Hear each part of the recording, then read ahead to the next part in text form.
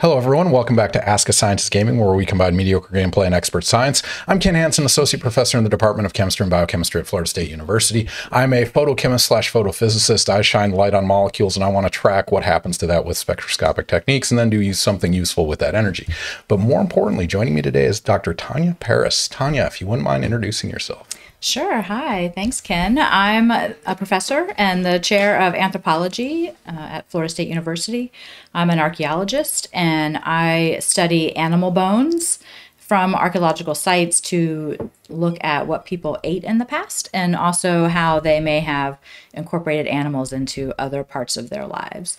That's kind of evolved into going more holistically towards foodways. So I'm interested in not only what people eat, but how they cooked it and how they stored it and how they served it and disposed of it. And what do you teach typically? Let's see. I teach anything from Intro to Archaeology, which is one of our bigger classes, to foodways archaeology. I've advanced zooarchaeology. This semester, that's what I taught this semester for grad students.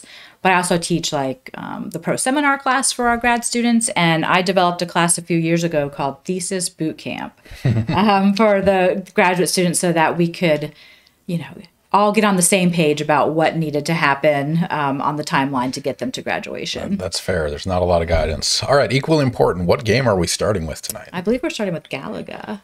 Galaga. But I have to do one quick thing. Yep. That's for my son. Epic Gamer wanted. G-Man GT40. There you go. You got your shout out on screen. Now let's play some Galaga. Totally worth it. Yeah, so those of you not familiar, Galaga is one of the all-time classic arcade games. We're playing it on the NES version. So this is ported to the Nintendo, playing with a Nintendo Entertainment System controller. So no joystick on this one. I apologize. So go ahead and press start. Mm-hmm. Classic soundtrack as well. So when was the last time you played some Galaga? Ooh. Sometime in the 80s, 1980s. Yeah, it's been a while. Either that, maybe I've played like one time at, what's the arcade down in Railroad Square? Flippin' Great Pinball. Yeah, no, I love that place. It's like you pay by the hour, right? It's not a quarter eater. I don't know. I went with my daughter to a birthday party. They had rented out the whole place, so yeah. We just got to play all kinds of. I taught her how to play Pac-Man. It was really fun. Yeah, Flippin' Great Pinball. But they have some modern games. They're like Cuphead and things like that. So yeah, you guys should check it out. If you're in the Tallahassee area, enjoy Railroad Square while it still lasts. See what happens with the building renovations. All right. So different. So I was an undergraduate here. Oh, yeah. in the 90s, and Railroad Square was really different then. Yeah. Was it still a railroad depot? I don't know. It was mostly just abandoned warehouses, and it could be pretty scary and sketchy. I did have friends that got married there in one of the warehouses, and I remember it was like August, and it was the hottest wedding I've ever been to because, of course, there's no air conditioning in those warehouses. And you're in a greenhouse, essentially. It's pretty bad. Yeah. That's pretty fun. And even in the last, I've been here 10 years. It's been dramatic. I mean, they've significantly changed. And now they've sold out large portions to commercial. All those hotels. I mean, the first hotel they built wasn't too obtrusive, but they're taking over major portions, so we'll see what happens next. Sorry, it's very fun. Yeah, no, exactly. Mom. We have mixed responses on gameplay. It's like you just submerge yourself in it, and the science is a side note. What's up, G? I showed your sign. Did you see it? If not, it'll be on the YouTube video. That's right. You can show your friends. Get your friends to tune in, Graham. We need more follows. Click the follow button. Right. Follow, like, subscribe, so on and so forth. Just kidding. We are going to be very popular with the middle school crowd. Oh, there it is. Shmuel with the follow. Thank you for the follow. Oh, hey, Shmuel. Is that one of yours as well? Oh, I met him today for the first time, actually. He is a student at FSU. Wow. He is studying microeconomics, and he is going to become a lawyer, a labor union lawyer. Wow. Of all things. Pretty cool. Shout out to you. We could use that in Florida right now. So, yeah.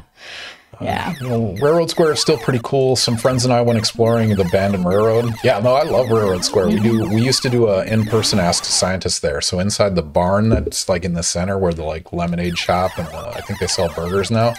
We just had 4 or 5 scientists in there like drinking alcohol and answering questions to the general public. And so, yeah, if you're at Railroad Square, swing by on First Friday and check out the in-person Ask a Scientist. But yeah, I love that space. The video game space plus the flipping great pinball. Yeah, pretty fun. All right, you've had a little time to settle into the gameplay, a couple minutes. Sure. So one of the ones we'd like to start with, because our journeys vary so dramatically. So presumably, like 7-year-old Tanya wasn't like, I'm going to become an archaeologist and study foodways. So like, there was a path that led you to where you are. What were the major like milestones that first pointed you towards science and then narrowed your focus down to your particular domain of expertise? Okay, so I think...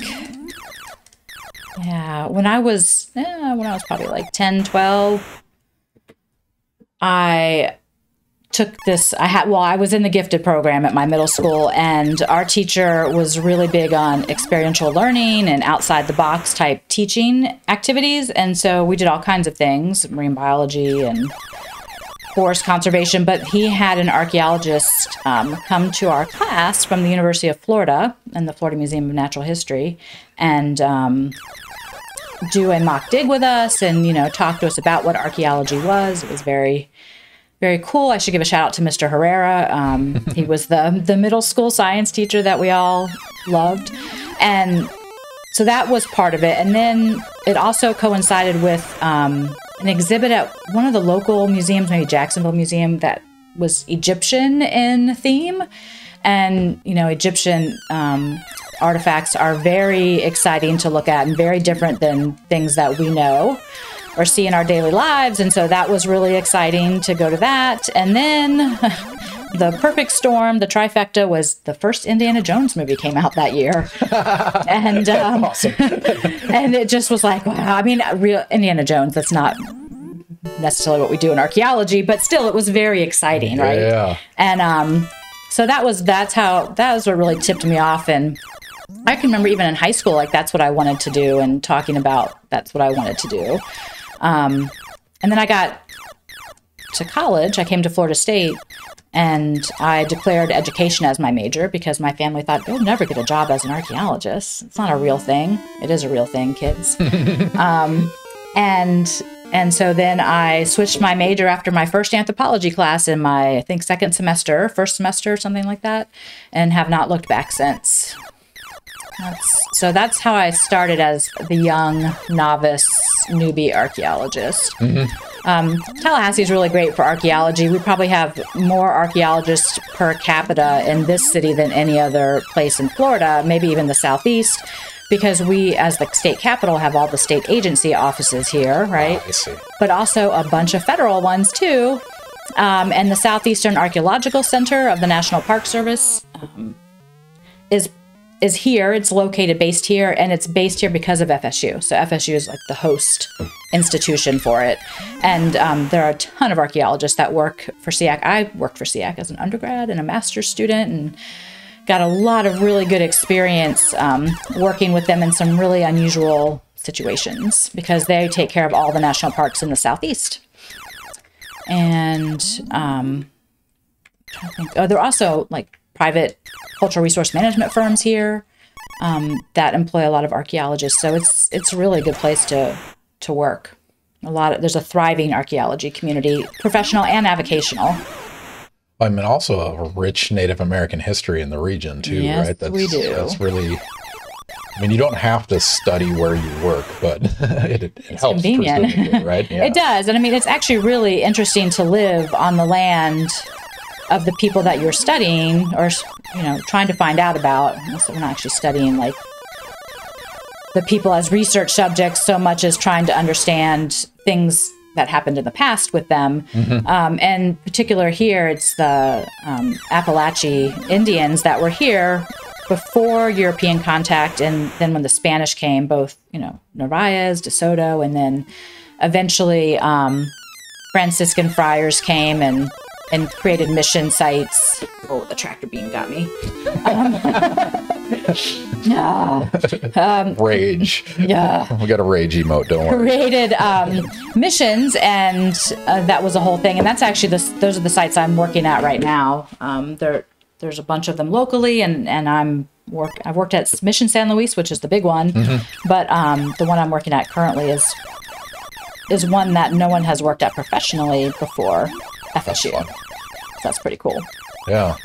New information. It's privately owned. Yeah, and the landowner is amazing. He's such a good, him and his wife are both very good stewards of the resources on their property, and very interested in learning more and wanting us to, help them learn more, which is pretty cool. Do you ever wonder if Jurassic Park came out instead of Indiana Jones, if you'd be digging up dinosaurs right now? Good question. I didn't do great in my historical geology class. That's fair. I think so.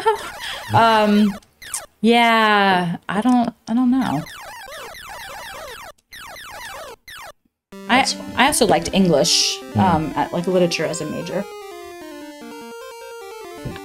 But yeah, in terms of narrowing your expertise, that was during grad school? Like when you entered grad school, you kind of picked a path, or when did that transition happen? Okay, good question. Yeah, sorry, I'm getting kind of caught up in the game. Yeah, no, this happens. My job is to keep you on track. Okay, so as an undergrad, right, I switched into anthropology and to become an archaeologist. And I took classes, and I was like, oh, I like everything that I took. I took a really awesome archaeological field school here. And when I took it as an undergrad, it was in the full spring semester, right? 16 weeks of field work at a local mission site. Wow. At one of the sites here locally. And so you learned a lot, and I liked what I was doing, but I still hadn't quite found my niche. And it wasn't until that next fall I took a class called Paleo Nutrition, which can mean a lot of different things, but in this case it was learning how to identify animal remains from archaeological sites. So these are, most of the time like crumbs and fragments and little tiny pieces of animals, and you have to learn how to identify them to class and to taxa and, genus, species, and the element and the parts of the element and all kinds of craziness. It's really fun, and it was just, I was hooked. It's like a puzzle. And I love puzzles. So I was like, this is what I want to do. And I was an undergrad. So I took the class, and then I continued to do independent studies and independent research with my major advisor. And then I applied for the master's program and was accepted. And so I continued doing that for my master's. And actually my master's thesis was on a very different site. It's actually a submerged site in the Osceola River, and it's a Paleo-Indian site. So we know it dates to 14,500, and there are extinct megafauna and things there. But I was looking at the smaller fauna like deer and turtles and birds and fishes and stuff, and that was really fun. That was my master's thesis, and it was really interesting. I thought I might go that direction in terms of like time period and submerged sites and whatnot. Then I went to the University of Florida for my PhD. I call that my necessary evil. And I suppose you were an undergrad here. You're heavily indoctrinated as an undergrad. And so I went there, and I was still doing zooarchaeology, but my major advisor worked in Panama.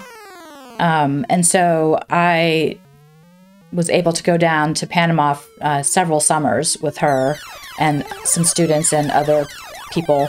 And I ended up with a fellowship with the Smithsonian Tropical Research Institute that is based down there in the Canal Zone, and worked at a pretty awesome site on the Azuero Peninsula, which is on the Pacific side. It was a pre-ceramic, it's called a shell midden site. Basically, it's a site where people, were living in a village and disposed of their trash, and that's what a midden is. It's basically trash that builds up over time, and when it's that old, it's organic, and it's not like the kind of trash we think of today, like, our smelly trash dumps. And so I worked there for a summer excavating and working in a makeshift lab at night, and then got to go work at the Smithsonian there for a few weeks after field work, and then came back to Gainesville and finished up my dissertation. And it was all about, what people were eating. And that's like one of the basic building blocks of zooarchaeological research is what were people eating? And it was really probably somewhere in like 2004, 2005 that I started to become interested in not only what people ate, but what animals were we finding that people were not eating, and why were we finding them? Like, what would that mean? So I've been working on a number of different projects for the last 15 years, I guess, with one of my friends who's a cultural anthropologist and a linguist, and we have an ethno-zooarchaeology project that we've been working on, and we've published a couple of papers about. One's about hunting amulets that are deer antler pieces. And another one is about the use of bear grease by the Cherokee, which is pretty cool. And so we have been working on trying to find other ways that people may have been incorporating animals into their worldview and as other types of resources. So that's kind of where I started. That makes sense. So Shmuel followed up. Mission St. Louis was worth the visit. My friend and I visited together. So info for a prehistory paper. It was neat to see the place where Appalachian Spanish lived together for a time. Describing it as prehistory is interesting. Is that a term in your field, or is that? It is still, unfortunately. It's one of the, nobody likes it, but everybody knows what it means. Yeah. So, because it means something very specific here in the Americas, prehistory basically means looking at societies and cultures that didn't have a written language that they left behind, at least that we could understand. Yeah. Now that people like the Maya and the Aztecs, they had a written language, right? It was hieroglyphics type language, and so I wouldn't call them prehistoric necessarily. So we also have pre-Columbian or pre-European contact. I see. Trying to differentiate, because it's not as cut and dry, right? As I think people first thought when they came up with prehistoric and historic. Yeah. They really were basing that on historic being the English colonial period in the U.S. I was going to say that's very imperialist, history didn't exist until we did, right? Exactly. If you can't write it down, then it must not be history. Yeah. But, there's all kinds of ways to record history besides just writing it down. Yeah. Memories. We have some people in the solar cell and energy conversion community that use words like non-legacy world. And when they refer to legacy, it's Europe and US and whatnot, but everyone has a legacy. I hate to break it to you. You don't get to define that based on your particular industrial revolution. It's very ethnocentric. Yeah, exactly. No, and it's something we do probably subconsciously more than we think. Right. You absorb it when you're, learning all of the parts of your field, your discipline. And then if you don't stop to question it, because sometimes you don't, because you're so just involved in what you're doing, that it just kind of keeps perpetuating itself. But yeah, if you can stop and question those types of terms, you can be like, yeah, what are we really trying to say here? What do we mean?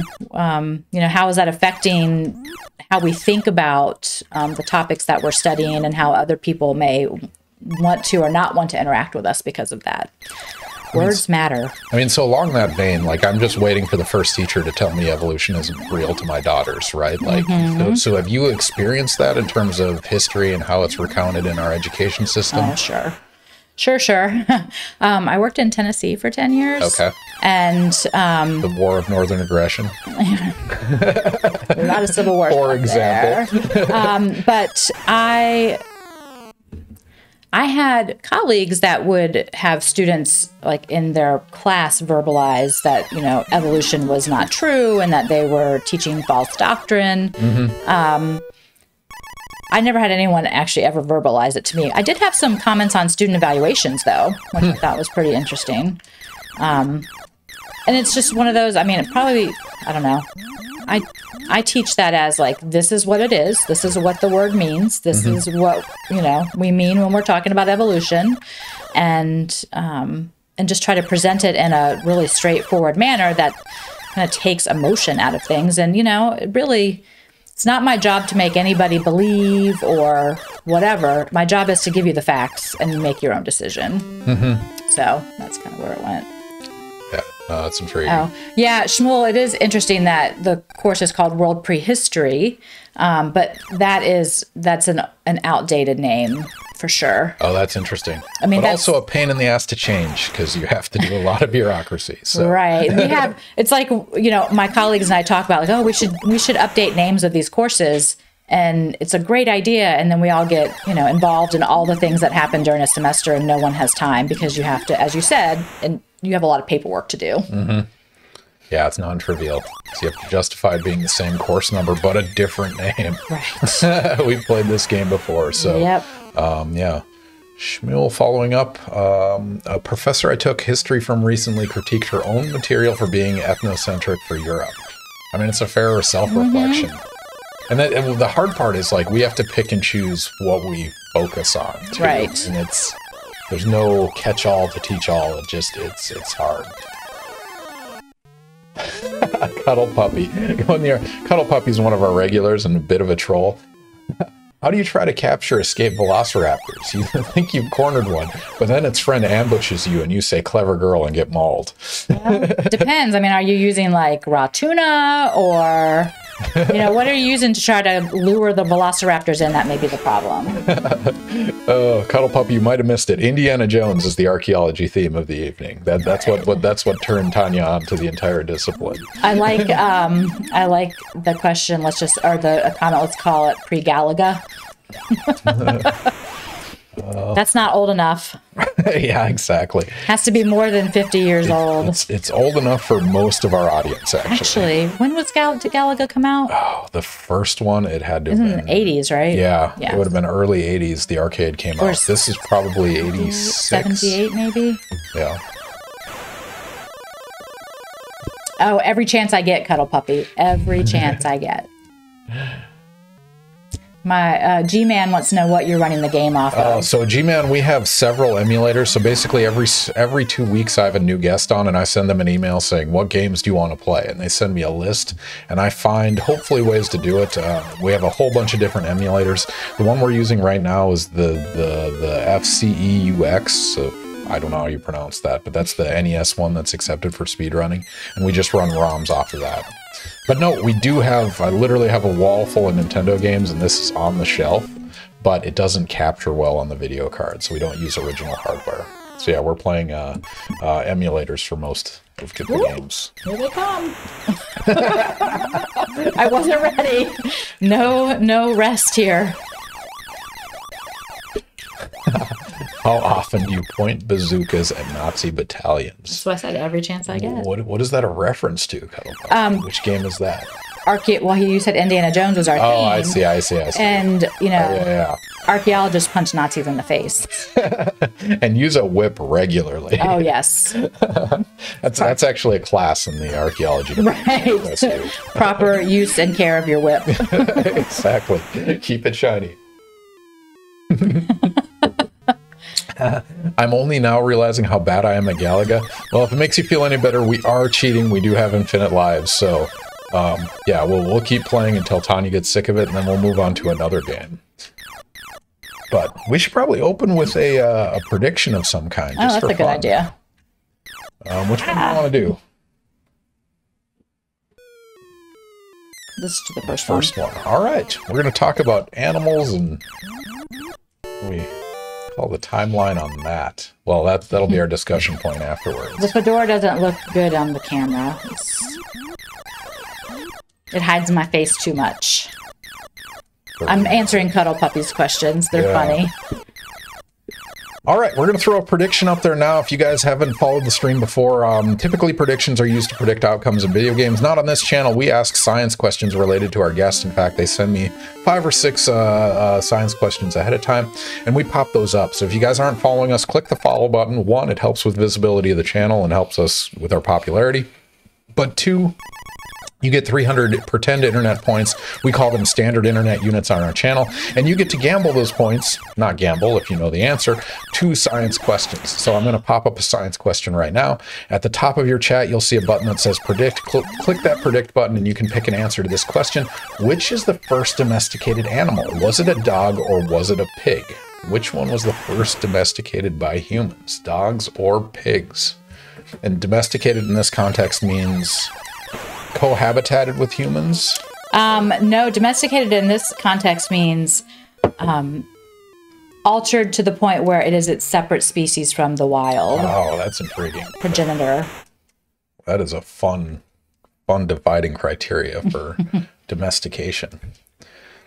Cuddle puppy. Fedoras are good for character introductions because you can stand dramatically with your head down and tilt the brim up and face reveal. Cuddle puppy, you got it down to an art. I will remember that for next time. Yeah. Well, new Indiana Jones movie coming out sometime soon. I'm excited. I have mixed feelings. Like, people were super upset about the crystal skull. Oh, that was terrible. I mean, it was, but like they're like invoking aliens. That's wrong. But invoking voodoo and like Nazi, like it was all kinds of bad it's stuff. all absurdity, right? Yeah. So you historical purists. They basically just threw everything at the wall. Yeah. And said, what will stick? Yeah, we'll see what happens with the new one. And hopefully it's better.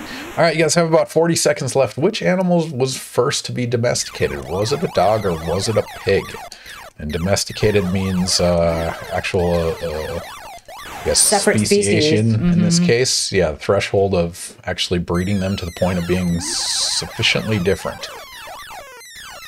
That's a fun question. I look forward to hearing like the progression because we got progressively more and more animals over time through these domestication processes. We did, but not as many as you think we might, right?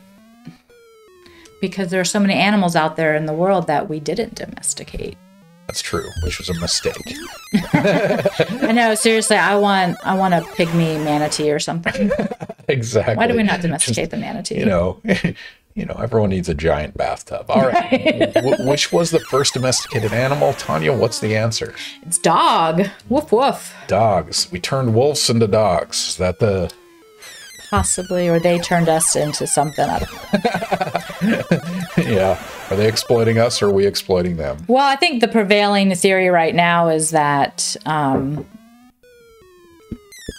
wolves, right, that were hanging around human campsites or communities found sometimes easy places to get food and became more comfortable around humans. You know how they always say, don't feed wild animals, then they're not afraid of humans. Well, that's what happened. And they kept hanging out. And then who knows, like maybe a mother was, abandoned her puppies or she was killed or something and someone took them in because puppies are so cute and adorable.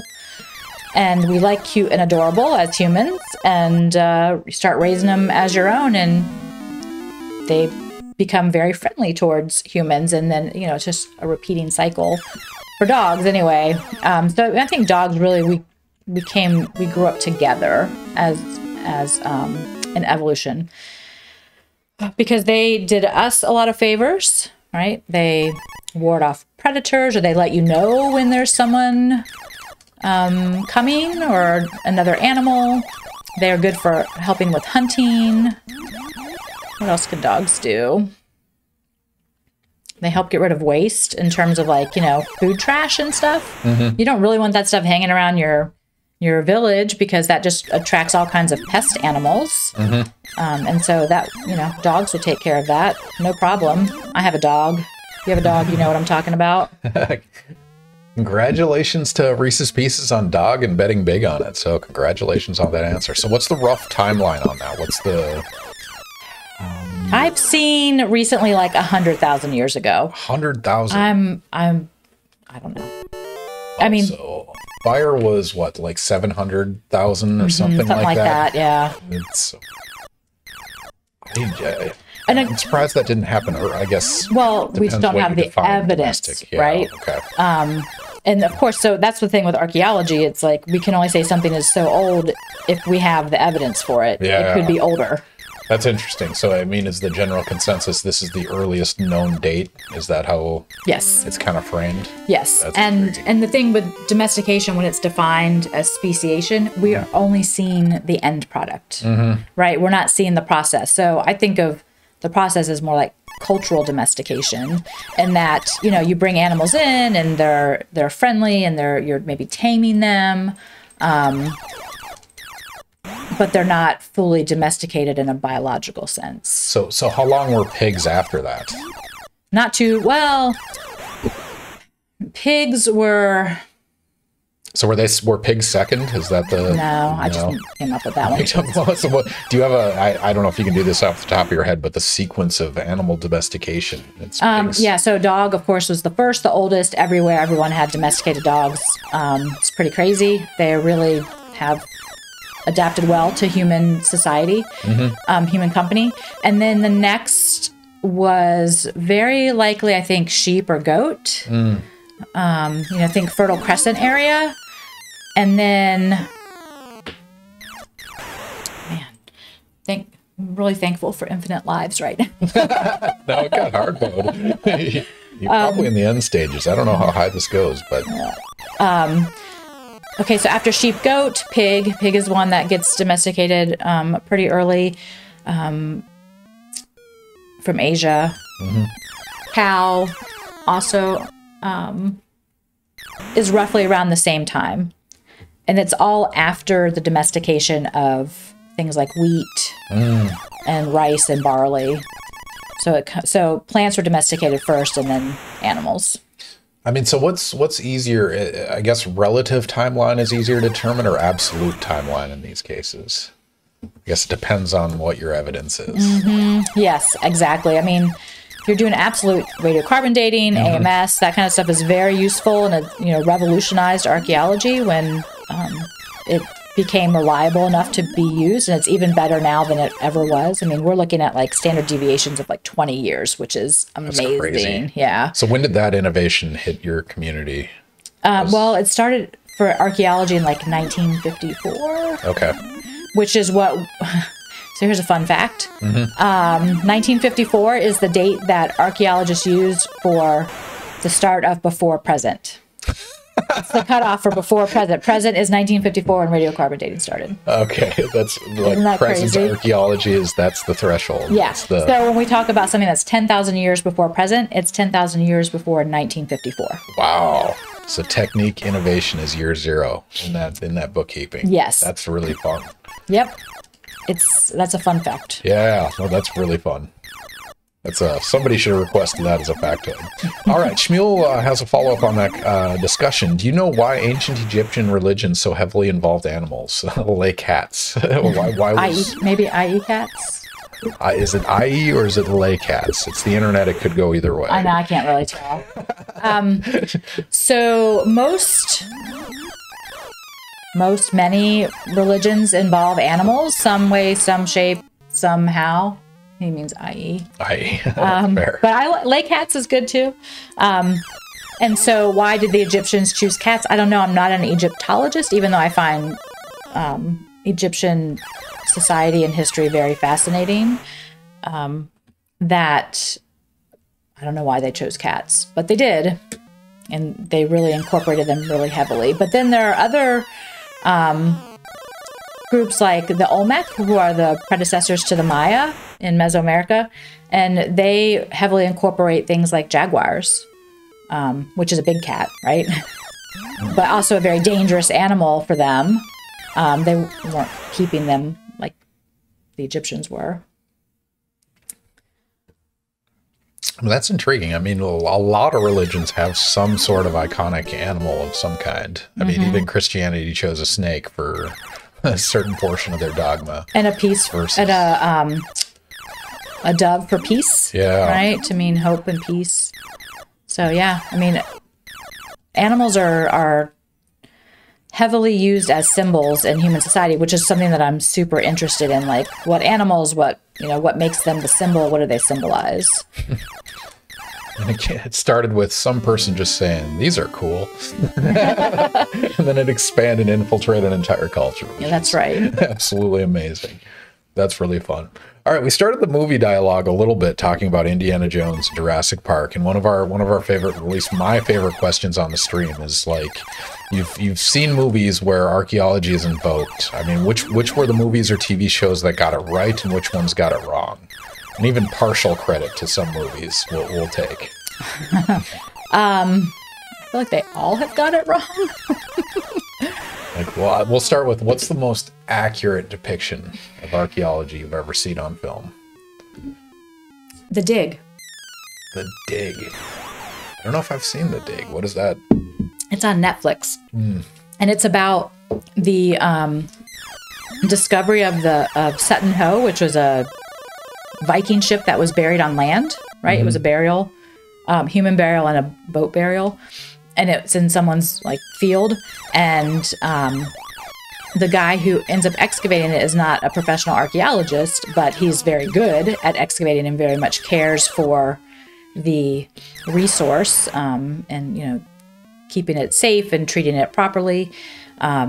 And it's very good. There's a scene with blue tarps that if you're a professional archaeologist, you're like, oh yeah, the tarps, because you cover things up with tarps when it rains. Yeah. And if it starts raining when you're out in the field, like unexpectedly, or it's going to rain, but you're always, playing chicken with the rain, how much more work can we get done kind of thing. And then you start running around to cover with plastic or tarps. That's pretty much what he was doing in The Dig. So that's the most accurate representation. That's awesome. The Dig. The Dig. All right, I'll have to look that up.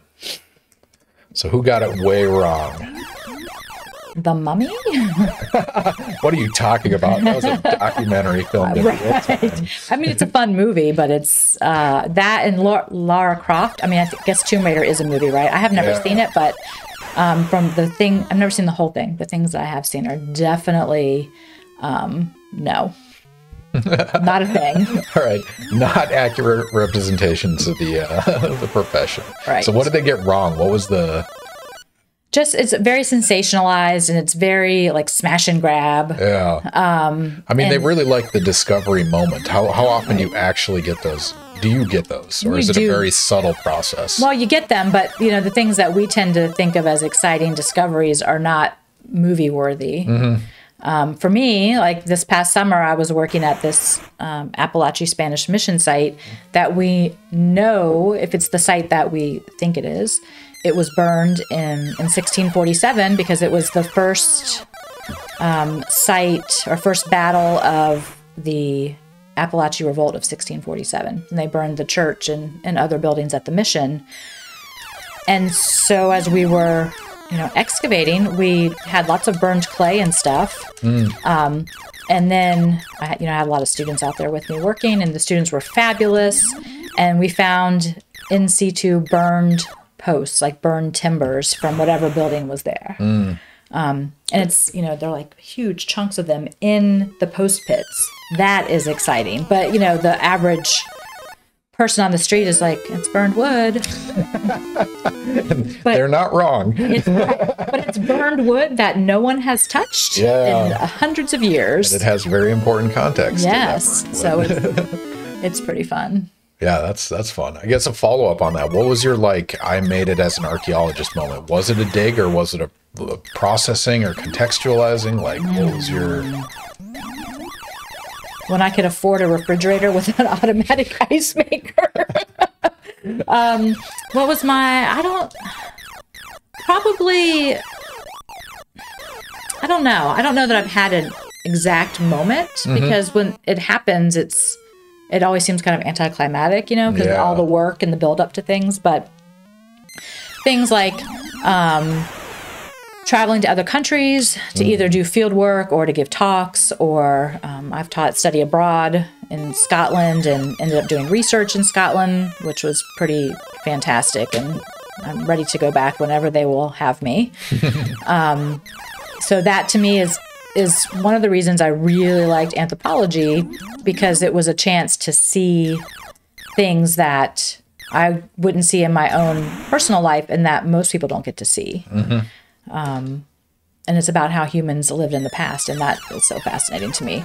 So that, and also I think when I published my first book was pretty big and exciting. Yeah. First tenure track job. So exciting. Yeah, exactly. Affording a fridge is like, that's one of those life I've made it moments. Yeah, I know that's like super, super adulting, but having I grew up without an ice maker, and we had to do the plastic trays of ice, which was awful. Yeah. So it's the little luxuries. Right. You lose appreciation of over time. Yeah, no, big one for me was the first time I got on an airplane. I was like 22 years old, and I was going to an REU at Notre Dame.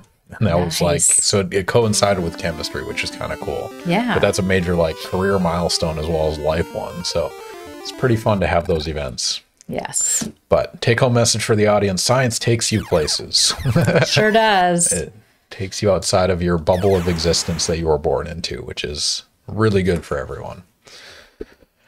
All right, anyone just joining us, Ask a Scientist Gaming. Our guest today is Tanya Peres, who's an expert in archaeology, anthropological archaeology. She studies things like foodways and how animals are used in the ancient Americas. I guess you could describe pre-Columbian times. Is that that's the and even during the colonial period, right? The Spanish colonial period here in Florida. So if you guys have any questions, throw those in chat. She is happy to answer them while she plays Galaga. I should really look. I don't know if Galaga has an end. Do you know? I know. I have no idea. I'm like, I don't know.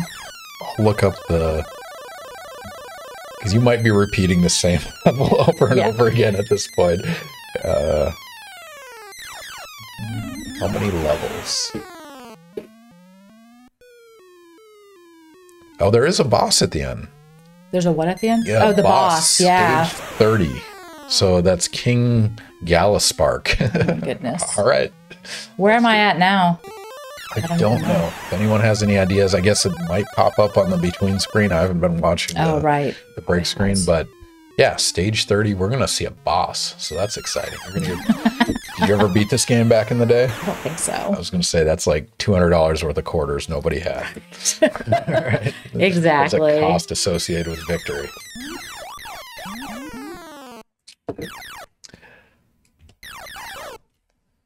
Yeah, if anyone has questions, feel free to throw those in chat. Otherwise, we will talk about anything we want, which is kind of fun about the stream. We get to dive deep on whatever we want to do.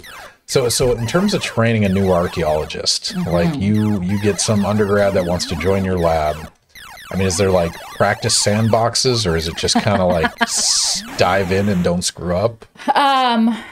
Well, if they're in the lab, it's a lot easier because it's very easy to sit with them and work next to them and check what they're doing and answer all the questions and stuff. The field can be a little bit more difficult. I definitely make sure I have not only myself, but well-qualified and experienced graduate students with me to help, because you need all hands on deck. My field schools tend to range from like 15 to 25 students, which is huge. That's a really big field crew. And I like to open up a lot of units because field work is very expensive and time intensive. And, the setup and the breakdown takes so much that it's not something you can just go out and do periodically. Like if you're going, you're going to do it. So, so I always want to do as much dirt moving as possible, but doing it, of course, as scientifically as possible. So in the field, we do a lot of stage 38. We do a lot of pre-work training.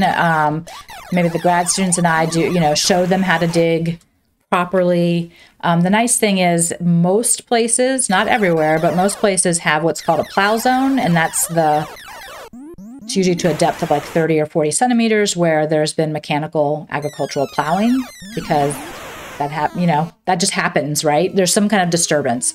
And so the students have to excavate the disturbed soils, even though we know they're disturbed, but they still have artifacts in them, because that is a good way for them to practice so that when they get to the untouched cultural levels, they already know what they're doing, right? And they're not going to mess them up.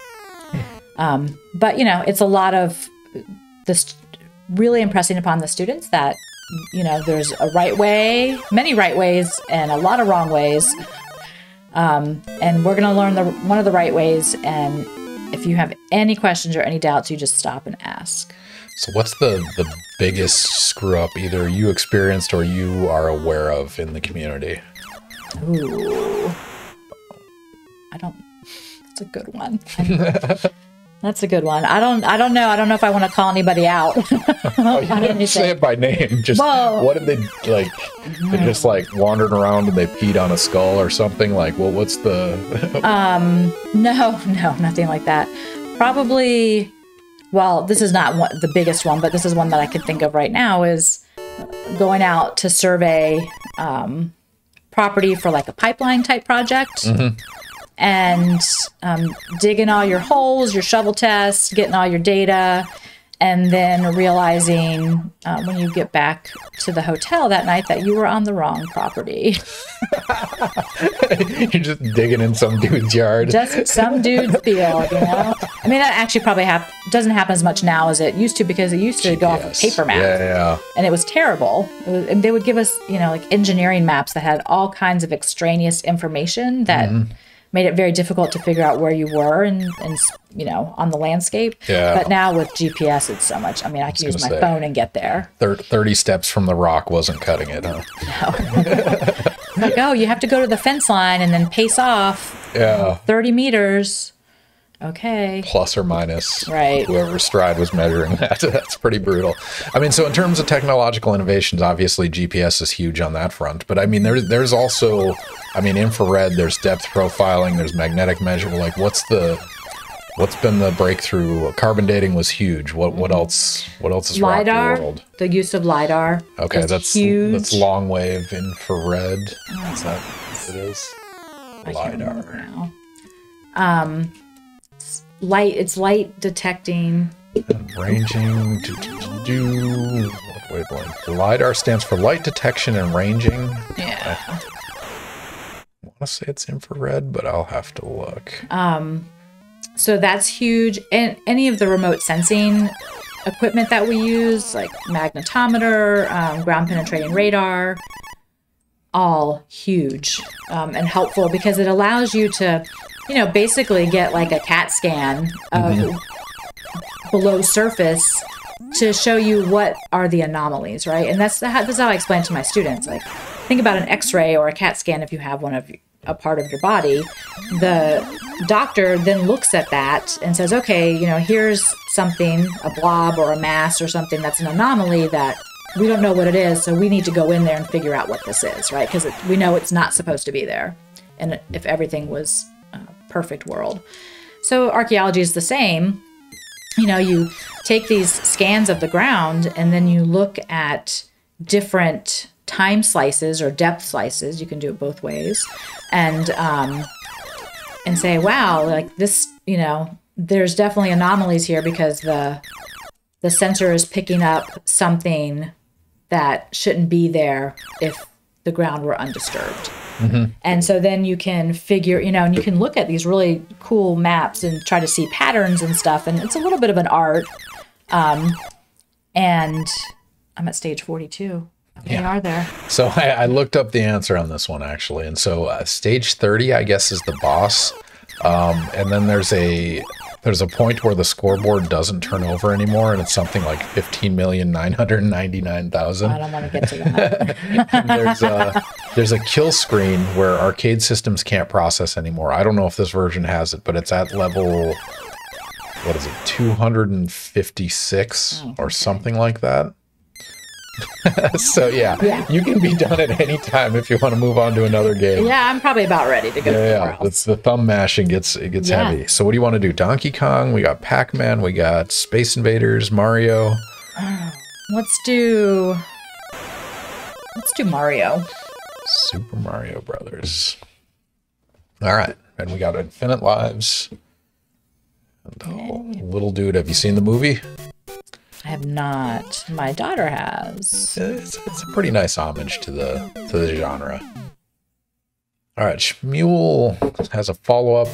Was there a day of field work that felt like your biggest victory? Does it take time and analysis before you can be certain you found anything significant? I mean, that's interesting. Like, how often do you get a false positive?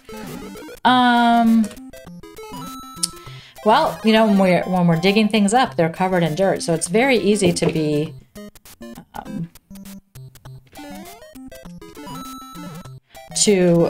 to be like, oh, this is like a really important ceramic or something, and then once you get it clean, you're like, oh, it's not really. It's like this, it's what we would expect to find. It's not as unexpected as maybe we had originally thought. Mm-hmm. But archaeologists tend to be conservative in terms of making snap interpretations, because we understand that what we're doing is, it's pretty important, and we don't want to mess it up or to give people the wrong impression. So I don't know if you remember Fire Mario, but you can shoot fireballs. Yes. I do not remember that. But you remember the star. That's right. I remember the star. That's perfect. I mean, so is that a learned experience? I mean, I imagine people first out in the field, they get excited by everything, and then you just get burnt too many times. Well, it's not, yeah, I mean, I can remember in my first field school, I had this TA. She was amazing. She was a master's student at FSU. Her name was Lou Grow. And she is unfortunately now deceased, but she was a pretty amazing archaeologist in person. And we would always be like, Lou, what is this? Come look at the screen. What do we have? And she's like, it's a rock. It's like, oh yeah, this is real special. It's a rock. Just no emotion, just deliver. It's a rock. Yep. So, when you're first starting out, and this is how it is with my students too, everything goes so slow because you're looking at every little thing in the screen, or you're digging really slow because you don't want to mess anything up or miss anything. And, the more experience you have, the more like, okay, this is, these are rocks that occur naturally here in Tallahassee, so I don't need to stop and collect all of them, right? I don't need to really collect any of them. I'll put it in my notes and then move on with my life, kind of thing. Or, oh yeah, this is this summer we had, what was it? It was it like an Elmo or something? I don't know. It was like a doll head kind of thing from someone that had lived on the property previously. And that was pretty fun because it was like, oh, how old must this be? Mm-hmm. We know it's not that old. I don't even... I mean, so along those lines, like archaeologists, they get striations in like the rock formations, right? And you can date according to that, and there's certain levels. I mean, in recent history, do you get that luxury, or is it just kind of all muddled together? Oh no, there's stratigraphy. Okay, there's obvious boundaries between certain time phases. Yeah, because I mean, think about it. The surfaces that we're looking at are created by humans over time, and so they're doing different things on the landscape. And you may have, like a trash heap on top of previous structures. Or I've worked at a mission site where we excavated a structure that was built in Spanish architectural style, so probably a Spanish family that lived there. But when we excavated down, there were remnants of a circular Appalachian structure that had been there previously, and then had been dismantled, and a different house had been built on top. And you can really clearly see breaks sometimes. Not always. I mean, sometimes you get sites where you just cannot see the stratigraphy. A lot of shell sites are like that. I don't know what I'm doing here.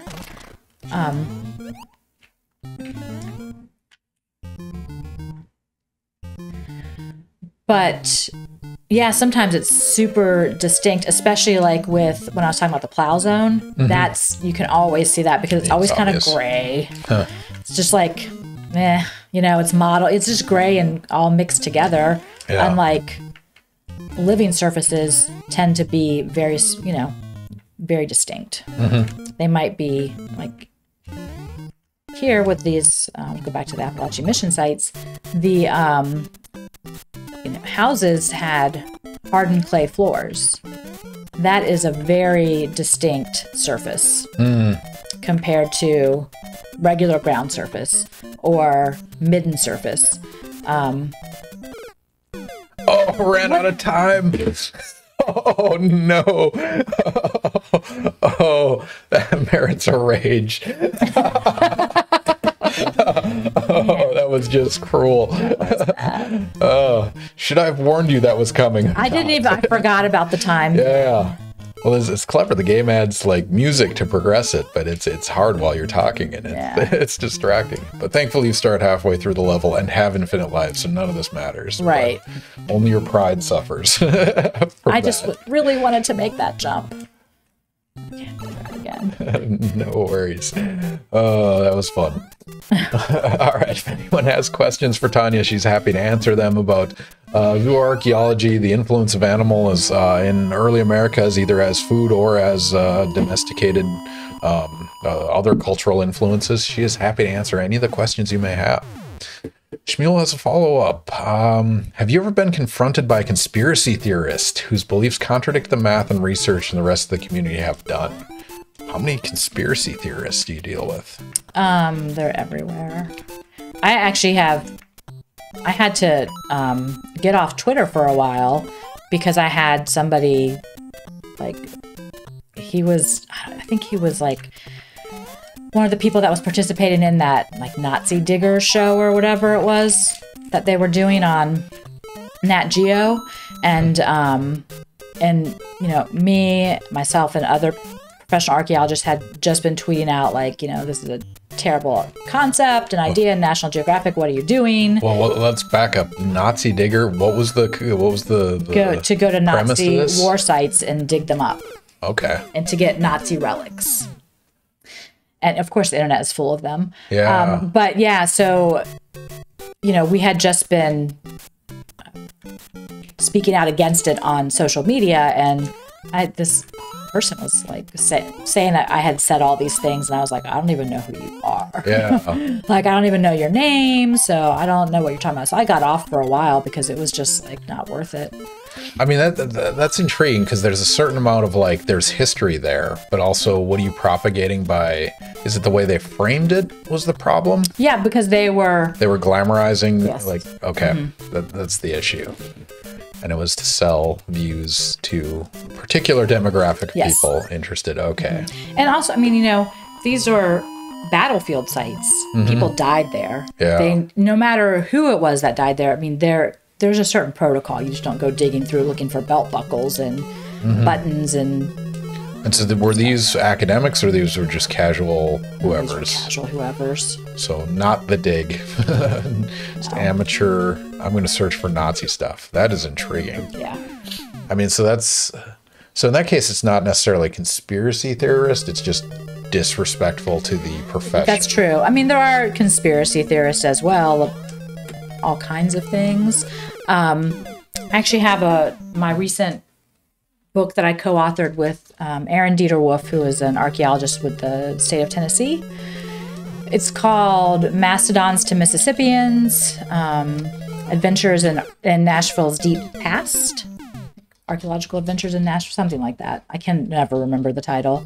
You know, when you write books, it's like you have a title that you work with for so long, and then it gets changed towards the end by the publisher. You go through 7 versions. I can't ever remember what they are, which is crazy.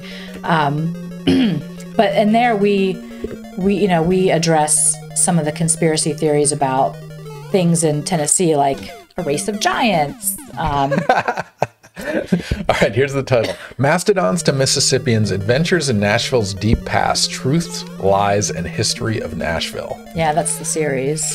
That's fun. Through Vanderbilt University Press. Yeah, it's a really good book. We actually won an award for it from the Tennessee Library Association. And on Amazon, you have 12 ratings, and it's at 4.9. So excellent. We'll count that. 89% 5-star reviews. Do you ever look at these? No, you don't want to. I just don't ever have time, really. Yeah. I mean, it's not because reviews don't bother me. Yeah, it's a curiosity for me, like Rate My Professor, right? Right. Like, it's a guilty pleasure. Oh no, that was so close. that was amazing. The accidental underrun was pretty fun. Mastodons to Mississippians is a fun title. Yeah. But man, okay, so giants in the Nashville basin. Like, what else? What are the other crazy?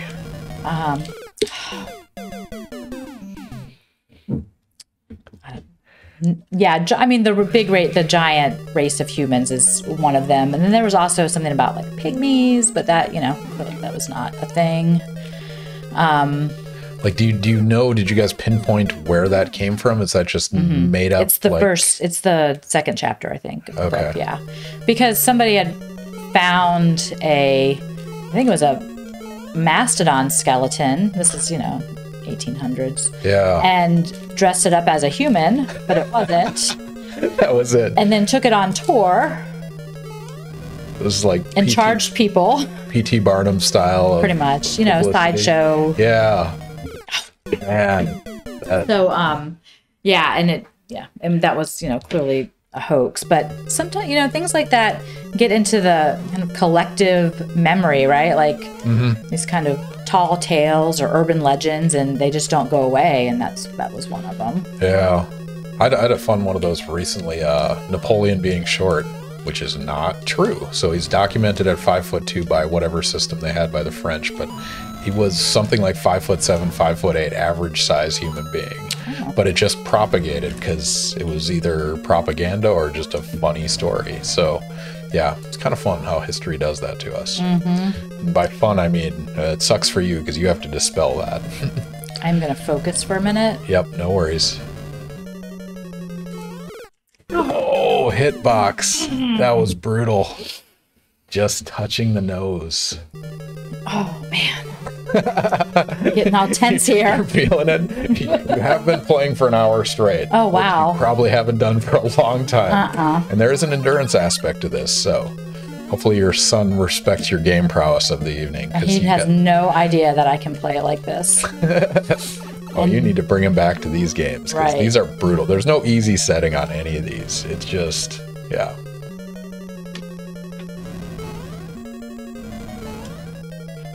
Codemaster, classic cheat codes. Congratulations, GG. We'll get some Bowser drinking alcohol in the American version of Mario Kart. That's really fun. Codemaster said, did you know that if you hold A and press start after you die, respawn at the first level of the world you were last in? Yep.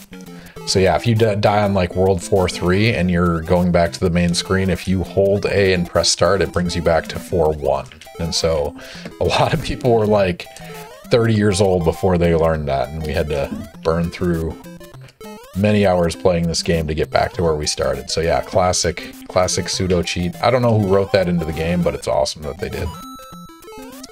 All right, Shmuel, follow up on previous discussion. Do you think sources like National Geographic are generally trustworthy? Could they do things better? I'll answer the second one, yes. So here's the thing about National Geographic. It's actually two different divisions. There's the science research division, and they give out lots of grants and funding, and that's a good thing.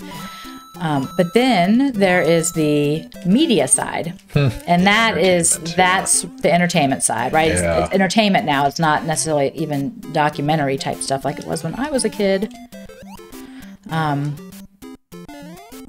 So, I mean, I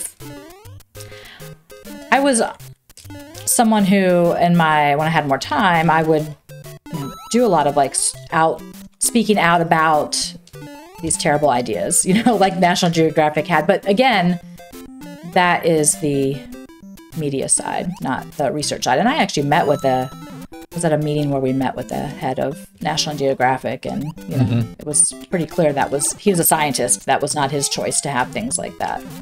Oh, that's interesting. It's just a necessary evil to pay the bills, presumably. Yeah, I mean, and I think, as the science director, he doesn't really have a say what happens or whoever the director is now doesn't have a say so much, because it's money making. And that's probably also how they get revenue to pay for the research, the really cool research that happens. Necessary evils, I guess. So on the funding front, where's your National Science Foundation? Is that your main? National Science Foundation, it depends, right? So the cool thing about being an archaeologist is that you can apply for funding from places like the National Science Foundation, but also the National Endowment for the Humanities. How do I get out of here? If you press A, you'll swim. Okay.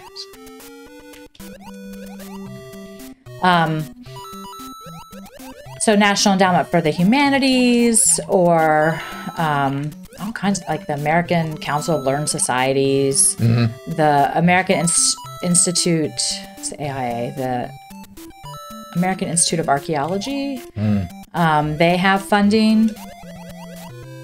It's like private funding. But then there are also like state grants you can get, or federal grant that you can get. So like I currently have a grant through the National Park Service. It's part of their American Battlefield Protection Program, because the site I'm working at was a battlefield and between sovereign nations. So I have a grant for that through them, but I also do work with the National Park Service on the CESU program, which is the Cooperative Environmental Studies Unit or something. And basically it's a cooperative agreement to train students. And so they get funding for certain projects, and then we have this cooperative agreement, and there's actually a blanket cooperative agreement for like the whole Southeast or whatever. And, it's like, okay, here's our project. Here's the description of the work. This is how long it will take. This is how much it costs. And, then I recruit grad students to work on that project. And they get all kinds of practical training, and they grow their professional network because they're working at the National Park Service's Southeastern Archaeological Center. I mean, so this is a different domain of research than me. How much does it cost to do like a week-long dig and like take students from here to, middle Florida? Like you have, I mean, there's obviously travel and hotel and whatnot, but is there like permitting processes plus tools plus, how does that break down? So the good thing is like now I already have my equipment, right? But let's see, I'm trying to think. This summer, my field work, if we had to pay for everything out of pocket, which we didn't because we already had equipment, or like the landowner donated his water to us, which is huge because I water screened all the sediments through window mesh. That's really tiny opening, so you get all kinds of artifacts and stuff. You're not missing anything. And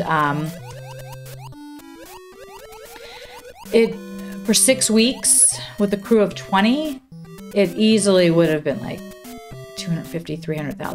Jeez. And that's just 6 weeks in the field.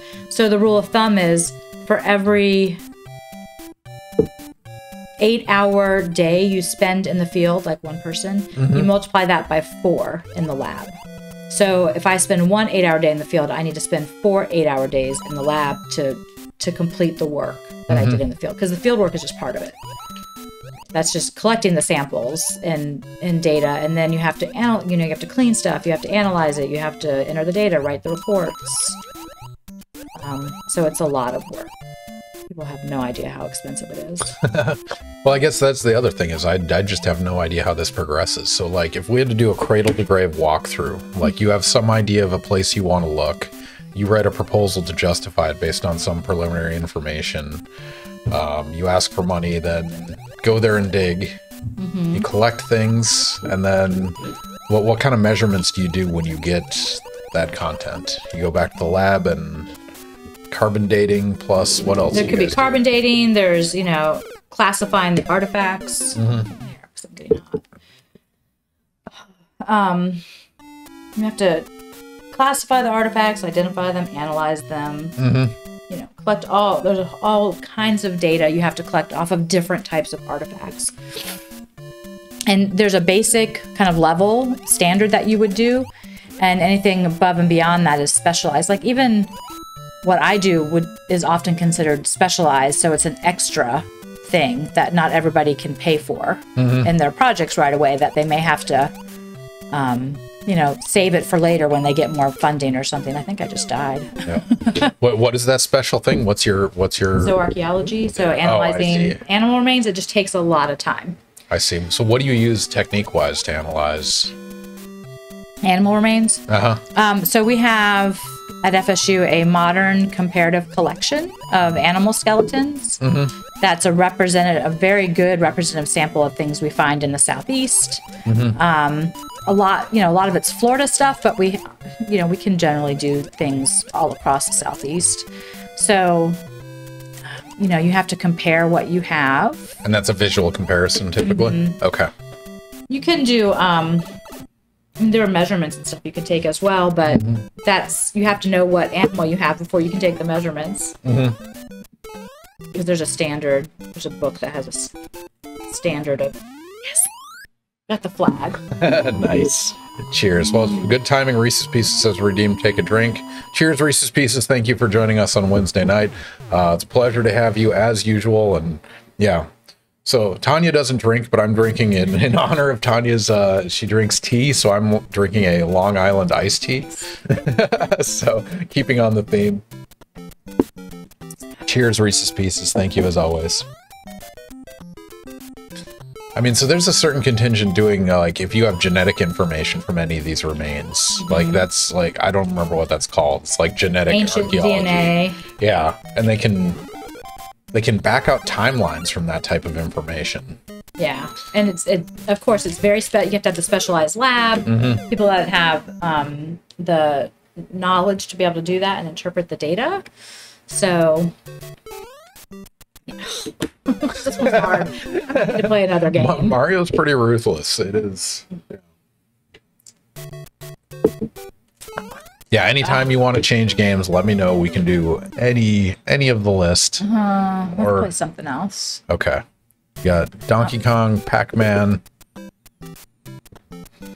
Space Invaders. Maybe Space Invaders. I'm going to use the restroom. All right, sounds good. Yeah. Anyone just joining us, Ask a Scientist Gaming, mediocre gameplay, expert science. The guest today is Tanya Peres. She's taking a break right now, but she'll be back. She does Zooarchaeology. Okay. I'll wait for the kid to get out of the bathroom. Anyway, she studies things like foodways, or how animals influence ancient culture, either through what animals people ate or through how animals influence culture. She's happy to answer any of those questions. And there were some fun key words in your bio too, if I remember correctly. Some that struck me. Where is it? Foodways and ancient snail farming, garden hunting, turkey domestication, bone grease production. Yeah, a lot of diverse areas. Do you accidentally stumble on these areas, or do you like target them? How does that I think progress? I accidentally stumble on them for them. It's like luck, it's like just luck of the draw here. Yeah. Oh, darn it. I mean, let's start with snail farming, because that is an intriguing. People farm snails. Sure. I mean, think about escargot. Yeah. That's a farmed snail in France. And there's evidence that it was being done in the Mediterranean 10, 12, bless you, 15,000 years ago. And so the evidence that we're looking at is in Middle Tennessee along the Cumberland River. And, it's not an easy thing to try to prove. We're still looking at our data to figure out the best way to present it. But and when we talk about snail farming, it's not the kind of industrial farming we have now, but it's more along the lines of what was I going to say? Of making the conditions favorable so that you can increase the biomass, right, of whatever animal it is. Yeah, so you're not making artificial environments. You're just influencing the natural environment favorable for. Right. And, you can even do things like, I like the idea of having little, like, cages for them. These are freshwater snails. Yeah. So that you would use to help protect them from predators, because there are fish that prey on them. And so that could help protect them, and also it's easy to then just catch them. And there's evidence for these cages, or it's... There are in the Maghreb, but there's not here in Tennessee because it would be organic materials that don't last. Well, that makes it hard. All right, Shmuel has a question. Have you ever heard of the Maori legend about giant birds that hunted humans? Is there any truth to that idea? Or the flying megafauna could have hunted humans? So. There you go. All right. So we got giant birds that hunted humans. I don't know about that. I mean, ostriches definitely exist and do attack humans given the opportunity. Turkeys will too. Yeah. Well, those are vicious dinosaurs. Yeah, we have chickens. They are dinosaurs. Yeah.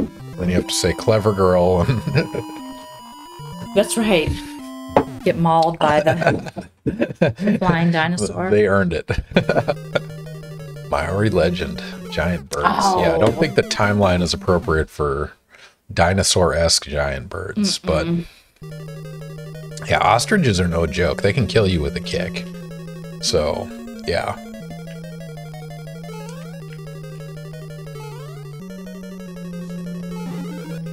That's fun. I mean, so along these lines of ancient legends, like when we do in-person Ask a Scientist, if we have a psychologist there, inevitably somebody brings up their crazy uncle that has schizophrenia, regardless of the domain of psychology that person studies. And so one of the ways I like to frame this discussion is like the airplane conversation. And somebody's like, oh, what do you do? And you say, archaeologist. And then what does that conversation look like? Wow, how does that progress? I always feel like people want to go to the Dead Sea Scrolls. That's interesting. Yeah. Like that's just the... I guess it makes the news a lot, so people... You know, it's like, oh, I remember something about the Dead Sea Scrolls. What do you know? Well, I don't know very much. Because that's really not my area. And you can't, you know, it's like I'm trying to stay current on my area and adjacent, but something like the Dead Sea Scrolls is very much out of my wheelhouse. I mean, is that still a popular topic? I mean, It is. That's intriguing because that was discovered how long ago? I feel like they're always kind of like, oh, we found out this about the Dead Sea Scrolls, or like, now we know this, and it's just a popular meme, and a way to keep interest, I guess, going. I wonder if they intentionally trickle out progress and new reports. They might. That's interesting. I would not have expected that. I would have expected dinosaurs to be much more common. Again, the Jurassic Park. Sometimes. Yeah. Or you get the like, oh yeah, we used to collect arrowheads on my granddaddy's farm. Just depends on where you're at, what part of the world you're in. Yeah.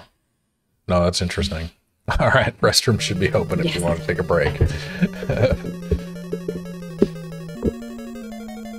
All right. So yeah, I'm gonna play a little bit. I'm gonna die at Bowser though. It's been a long time since I played Mario. Those of you that don't know, I used to speedrun this game and I topped out at 5 minutes and 2 seconds and some change. I was ranked 176th in the world, and now I'm not even top 500 after 3 years of progress.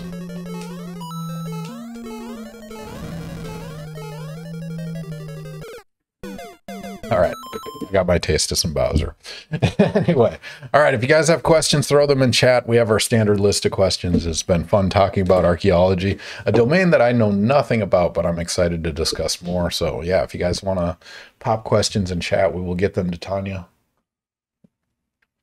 Also, I've never made a Long Island iced tea before, but I learned today that it contains vodka and gin and triple sec and God, what the hell else is in there? But it's 40% ethanol, which is why it gets its reputation. But I did not know that prior to making it today. So yeah, I'm drinking a whole bunch of Long Island iced tea. So this could be an interesting night. But we are celebrating the end of the semester. Finals week was last week. Grades were submitted. Grades are posted as of today. So any of the students at FSU, at least, congratulations on completing another semester. Because, yeah, especially the grad students who are done taking classes for the rest of their lives. That's our first year chemistry students are officially done with classes, which is very exciting.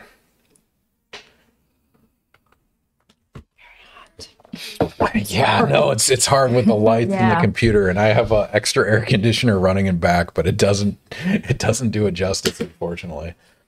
Check what the temperature is outside. All right, so keep doing Mario or change it up. Change it up a little bit. All right, we could do Donkey Kong, Pac-Man, Space. I guess we said Space Invaders. Yeah, let's right? go for Space Invaders. All right, so we're gonna transition to Space Invaders, which brings us to the Super Nintendo. There we go. So this is the 1997 re-release of Space Invaders. They basically ported it into the Super Nintendo Entertainment System. Yeah, they didn't do much to change the game. The gameplay is the same, but now it's on 16-bit systems, so quite glamorous. So if you press start, I think it'll go to main menu, maybe. And that start button is a little bit... There we go. Jank. So original game mode. Upright. Okay. All right, now hit the bumper and then press start. There we go. And we should have infinite life. Shmuel, have a great night, y'all. It's always great to hear some academic discussions. Absolutely. Thank you for stopping by. Thank you for all the questions. It was awesome. Nice. Yeah, hopefully we'll see you at some point in person Ask a Scientist, and or in 2 weeks when we have our next guest on Ask a Scientist Gaming every other Wednesday night. I haven't scheduled the summer yet, but I think it stays on the every other Wednesday night until August. So I will find people that are willing to reply to my email when I say, hey, do you want to drink and play video games while talking science? Tanya said yes. Which is kind of crazy. I mean, had you heard about this before doing it? No. So what was your response to that email? I was like, is this guy for real? Who is this person? So I had to look you up, make sure you were legit. Yeah, not a psychopath. and then I looked at the previous people. Yeah. And I saw people that I knew. So yeah. I was like, okay. I promise I'm not a psychopath. Right, it's legit. No, I definitely include greetings from the chemistry department, blah blah blah, because I have to it is a weird request. It's a weird request. But it works out. It's fun. Yeah, and we get a broad cross section of people, which is really fun. So you're my first anthropologist actually on stream. So well, we're hiring a bunch more, so you'll have... Yeah, I saw the job posting. It's like 2 opening. What were the domains? We had 2 cultural anthropologists and 1 biocultural, and we want people that had health research interests. And so we have, medical anthropologists that will be coming on board. Pretty exciting. And so is that piggybacking on FSU's health initiative thing? Okay, so you're leaning that way. That's fun. Yeah. Well, I mean, yes, because we always have had a good relationship with the interdisciplinary medical sciences program. I just keep getting killed like one after the other. What's happening? Oh no! So we have infinite lives, but one of them reached the bottom. So that means we have to restart, unfortunately. So we have... Sorry about that. The curse of infinite lives, the purgatory of Space Invaders. So we've always had a good relationship with the interdisciplinary medical sciences program. They encourage their students to take anthropology classes because it helps them with their interactions with patients to be more culturally aware. And then also we offer things like human osteology, and that's a very different class than physiology and anatomy because it's just the bones, just the skeletal system. So that's intriguing. So you do that from what do we learn from the bones perspective? Is that the... Oh, okay. So you look at force lines and how those... That is intriguing. And they encourage that, but it's not required necessarily. It's an optional course for them. Right. It's elective. Okay. What am I supposed to do? So press start. There we go. Well, that's interesting. So what are the, I guess in chemistry we have inorganic, organic, physical, analytical, so on and so forth. What are your partitioning lines? So we have 4 subfields, cultural anthropology, which is the one that most people think of when they think of anthropology. And that would encompass studying certain living societies, looking at extant cultures. You know, Margaret Mead was a cultural anthropologist. Zora Neale Hurston, she's a cultural anthropologist and a folklorist. So cultural anthropology, then of course archaeology, biological anthropology. Used to be called physical, but I would say that everything has been updated to biological because it's more than just physical remains. It's also, you know, chemical. We do stable isotope analysis, ancient DNA. So biological, that's the umbrella of living things and studying. And it could be also non-living humans. So that would also include things like paleoanthropology. I see. And, you know, the study of human evolution and the earliest ancestors. So there's that. And then there is linguistics, anthropological linguistics, which is really cool. I loved my linguistics classes when I took them in college. They're some of the hardest anthropology classes I ever took. There's so much to know about language. It's just fascinating. So those are the 4 divisions. And when anthropology started, you could be a 4-field anthropologist because you could master all of that knowledge. Yeah, the Renaissance when And content was low. Now you can't. Now it's just way too difficult. But it's pretty cool because people are combining different subfields in different ways, which I think is pretty interesting. Like I work with my friend who's the cultural anthropologist, and we're doing ethno-zooarchaeology to better understand, you know, how the ancestors of living people, like the Cherokee, how their ancestors, you know, incorporated animals into their worldview and how they, not only what they ate, of course, but also other things like the hunting amulets and such. Yeah, that makes sense. All right, we should do another prediction because it has been a while. I keep forgetting to do them. So which one do you want to do? What are you excited to talk about?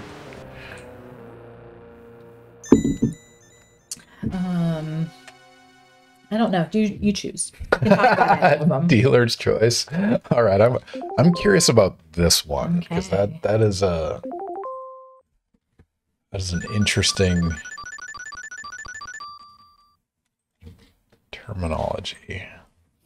All right, anyone not following the stream should click the follow button right now. One, it helps with our visibility and the number of viewers we have, but also it helps for you getting standard internet units, which you can use on predictions. Predictions are basically questions we ask on stream. In our case, we ask science questions that our guest has come up with, things that might be interesting, things that you may or may not know. So we're going to throw a question up there right now. And if you click the predict button, you'll see the question and you can bet as many as standard internet units as you want. But the question here is, what did tribes make out of, what is it, Ilex? Ilex. Ilex vomitoria. So what is Ilex vomitoria? Without giving away the answer. Me? Yep. It's a plant.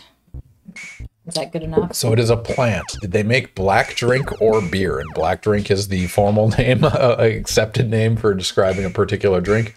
Or did they make beer out of this particular plant?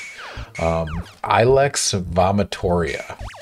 Which of course is the, imperial Linnaean taxonomic name for it. Yeah, I was going to say this is Latin roots referring to vomitoria. I'm sure there's a fun backstory behind that. But the question is, what did they make out of it? Did they make black drink or did they make beer out of it? Which is an important question because throughout time, people have made a whole lot of things into beer. But also, what else can you do with it? So, it's a curious question. Oh, duh. Sorry. Didn't move. She's getting wrecked. This is terrible. Space Invaders is a ruthless game. It is. It's tough, and it just gets harder. Fun factoid for anyone that's not familiar with Space Invaders, as you kill the guys, they move faster. And the music gets faster. Yep. And so It's very stressful. The fun part about that is the only reason they start moving faster is the processing power of the original game wasn't good enough to handle when less characters were on the screen. So it was actually an accident. One of the key mechanisms that made it so much fun was an accident of the processing power of the original gameplay.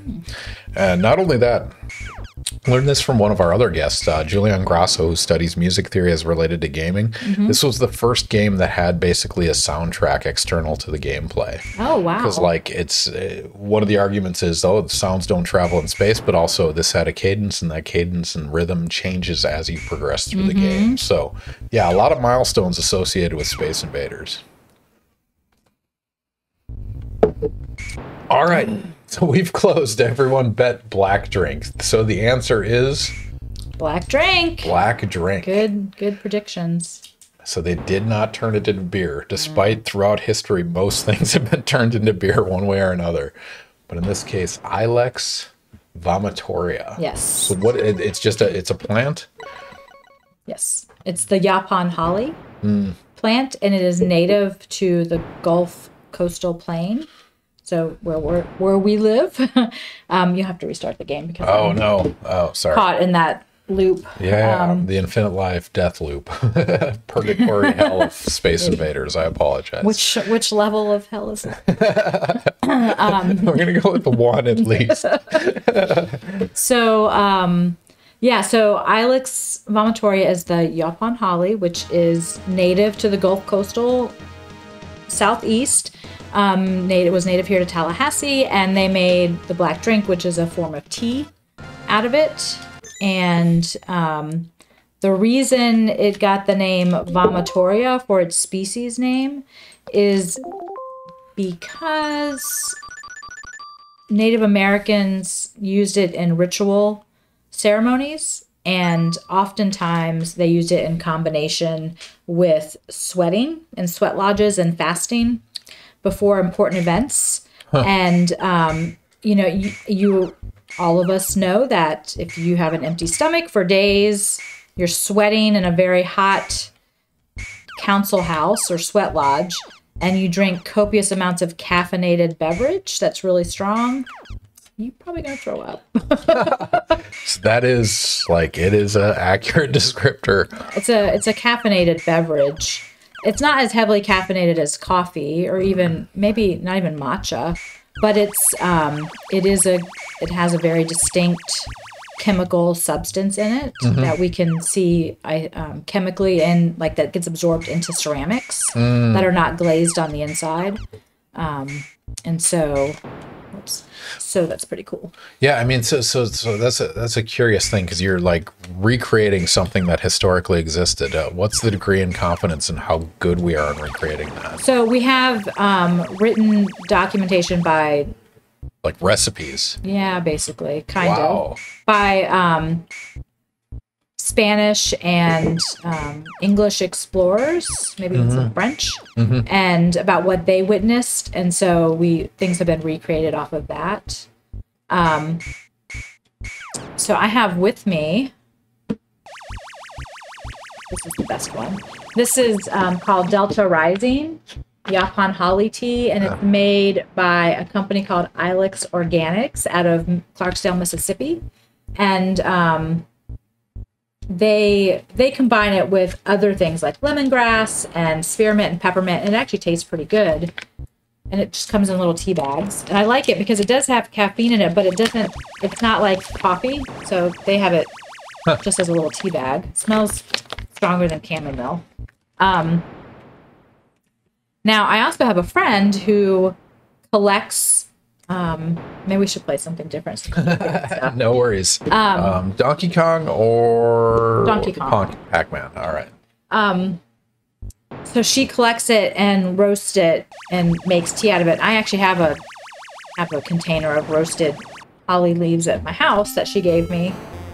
And you just make a tea out of it, right? You just steep it like you would. And so you can have it just plain like that. It can be very bitter when it's just plain. I really like this Delta Rising one. I think it's very flavorful. It tastes really nice. And it's pretty cool. Oh, hello. I can't get that. No, I can't stop hammering. Yeah, no, you're stuck with the hammer until it runs out. Totally worth it, though. Oh, no. So, Donkey Kong is one of the original, again, very popular arcade games. If anyone, have you seen the documentary Donkey Kong Fistful of Quarters? No, that sounds fun. It is on pursuing the world record in Donkey Kong, and it came out at least 10 years ago. It's probably 15 years ago or so. It is one of my favorite documentaries of all time. Okay. Not necessarily the content, but the storytelling is just spectacular. The bad guys are bad, the good guys are good, and it just writes itself. It is absolutely amazing. But it's literally people just pursuing the world record in Donkey Kong. That is so cool. Yeah. I mean, if the internet has taught me anything, it's to appreciate anyone that's passionate about literally any topic, whether it be archaeology or Donkey Kong. Like, just be the best at what you do. Like, learn as much as you can, because there are people that care about it. There are things to be learned. So, yeah, absolutely. Is there sound? I don't think I'm playing this game. Are you not? Press start. Press. Oh man! Oh, your son has fodder for the next year or so. I don't know if he's still even on. Are you here? Did you go to bed yet, G-Man? Oh man! No worries. I did not know the fire could climb the broken ladder. Me neither. And Look at that. We just learned a factoid. That's pretty fun. No worries. You didn't have to tell people you weren't drinking. You already told them. Yeah, no, it's true. Have you ever seen, this is way old school, Romancing the Stone? Yes. Yeah, with Michael Douglas. Yeah, absolutely. And there's the scene where their car they have this little tiny car and it's in the river and she's trying to drive it and he's like, what are you doing? Like, she's steering it and he's like, we're in the river, we're going downstream. That was my That's a beautiful analogy. I perfectly captured that. Thank you. Oh yeah. No, that's really fun. All right, let's go back to some of our canned questions that we have. One of the ones I like to ask is if you had a microphone to speak to the entire world about your discipline, either dispelling something or dropping knowledge on someone, if you could make everyone in the world understand one aspect of your discipline, what would it be? That's a high pressure question. That is a high pressure question. But it's fun in terms of if you distill down your entire expertise into one soundbite, what is the Okay. There's lots of things I could say and probably should say, but the one that's coming to mind now, because this is something that I do say, is that archaeology, right, is the study of history, just in a different way than historians study history. But one thing to remember is that it's everywhere, right? You don't have to learn about civilizations that lived thousands of years ago by traveling overseas. You don't have to go to Egypt. There's lots of really interesting history in your backyard. Now, I'm not telling people they should go dig it up, please don't, but they should learn about the history of where they live. Yeah. And so many people do not even know about who the people were that lived on the lands where they live now, 100 years ago, 500 years ago, because there's really interesting stories out there. Related side note, much less dramatic than the history you're talking about. So we have this house. This house you're in right now was built in 1958. My wife and I have lived here for almost 10 years now. And so we've done renovations and whatnot, and made changes to the yard. About a month ago, when the yard working people were laying sod and stuff like that, they found a giant hole in the front yard, and it goes down in, and there's this compartment in our yard. There's about a 5 foot by 8 foot space hole in our yard. And they're like, is this a bomb shelter? Is it, whatever? Turns out it is a cistern. Oh. So we had just a water cistern that was like covered over with like wood pallets, and we didn't know about it for 8 years. Oh my gosh, that's scary. So we literally have an open front hole, and we had to show the daughters because like, don't get trapped in the hole kind of thing, because we have to fill it in. So, oh my gosh. Fun, like 50-year history of our household. Wow. But that's one of those, like, you're talking, 1950s, that's Cuban Missile Crisis. Like, was this a bomb shelter? Like, we got to our own little archaeological experience of our own, which is kind of fun. That's pretty cool, but dangerous at the same time. Yeah, exactly. So we have to deal with that and figure out how to, there's professionals that fill in holes. We got to figure out how to do that with the right, like, tampering and whatnot. But following up on that question, so like, I know in archaeology, in terms of like the evolutionary biology, there was this like missing link between mammals and whales, right? And then they found that missing link, and they knew exactly where to look. Now, in your discipline, does that happen where somebody just like figures out either the striation or the location, and then it becomes a hot topic? Or how does that? That's a great question. Maybe, yeah. I mean, why did I die? I don't understand. That's the second time I died if there. If you fall from a certain height, you die in this game. Oh, so you can't drop too far. Didn't realize I was falling. There, okay, so just like in most things, there are trends, right? So there are trends in archaeology. And it's like no one's studying a certain topic, and then all of a sudden it feels like everyone's studying that topic because we go to conferences and we talk and stuff. Archaeology there are a lot of archaeologists, but it's also a very small community, and everybody knows everybody, and which is kind of fun. And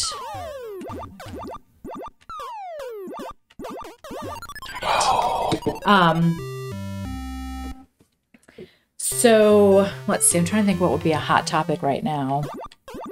I mean, this is just the community collectively saying, hey, here's something new and interesting. I mean, there's no objective gauge on what's interesting. It infiltrates your culture. It depends on where you're working. Oh. I'll keep doing that. It's a hard jump. I'm going to make it. It is brutal. Anyone that hasn't played Donkey Kong or Mario or any of these old school games, I strongly encourage you to do so, because this will teach you a lesson about old school gaming. It's fun. Is fun the word? Nice. Is fun the word? Darn it! Okay, I'm sorry, what was the question? It was about hot topics in archaeology. Oh, like right. the culture changes depending on what's sexy. What is... Right, and also it depends, like, so archaeology has gone through these different developmental phases of, like, description, everything just being described, because that was very early archaeology, so people would just describe what they were seeing and not really looking for patterns in the data or anything, or collecting standardized data. And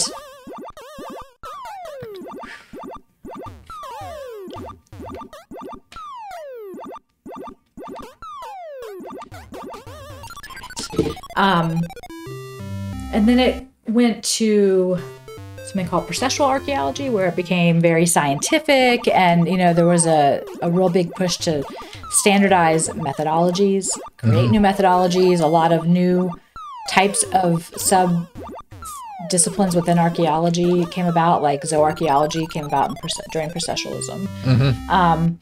And then there was a backlash to that, which, processualism was a backlash to like just people describing things.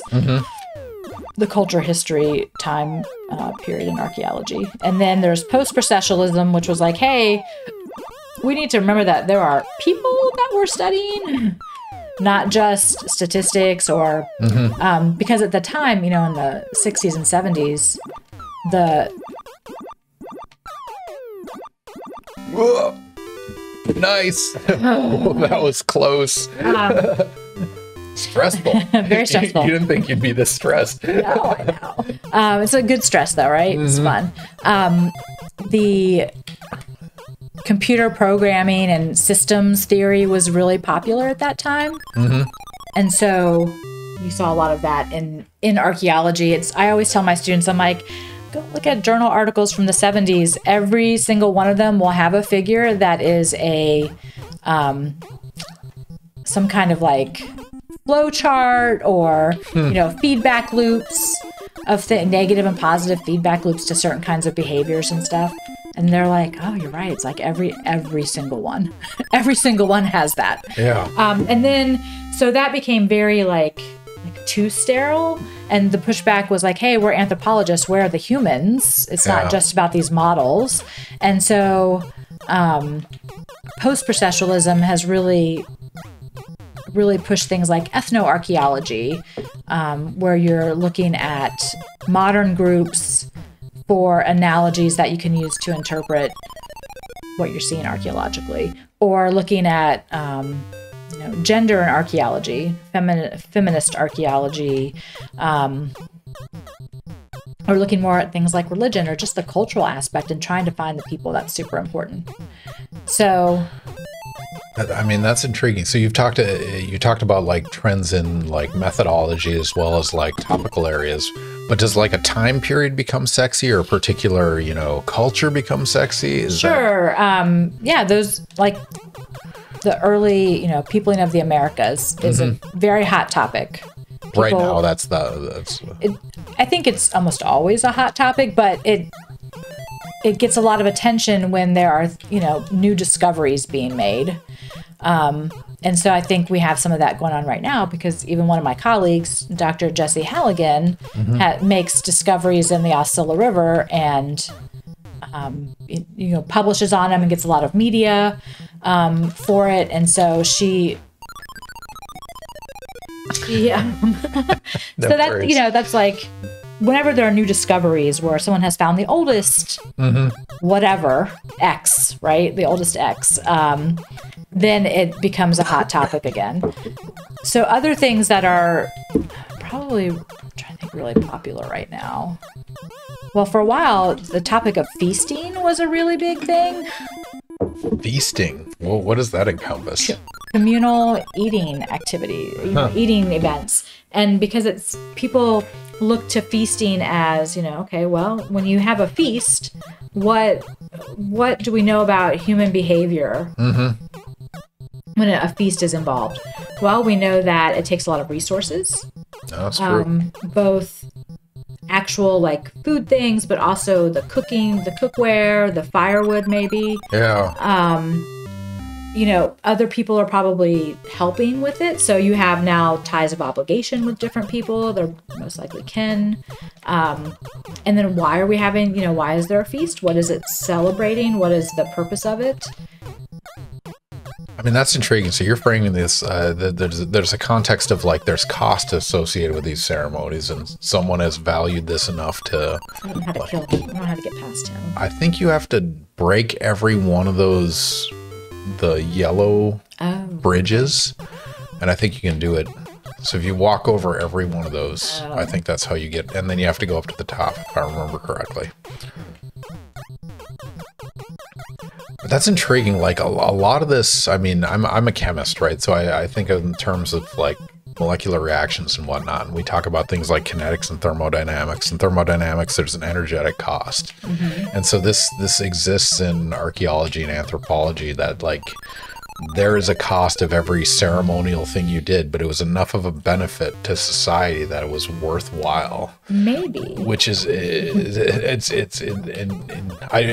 it's a weird lens to look at it. How do you define the benefit, right? So one of the things that we look at with, for instance, feasting is it's a way for people to gain social capital, or status, or to reinforce their status. Oh my goodness. What is that? A little fireball. A little fireball. Exactly. Everything's fine. No, we have nothing to be concerned about. I only fell one level. Yeah. No, this game is unforgiving from the start to finish. So like with feasting, it's like, okay, well, is it competitive? Are people trying to compete each other by having the biggest party? or, showing like, oh, I have all this wealth because I can feed all of these people. Or now it's like, I've invited all these people to my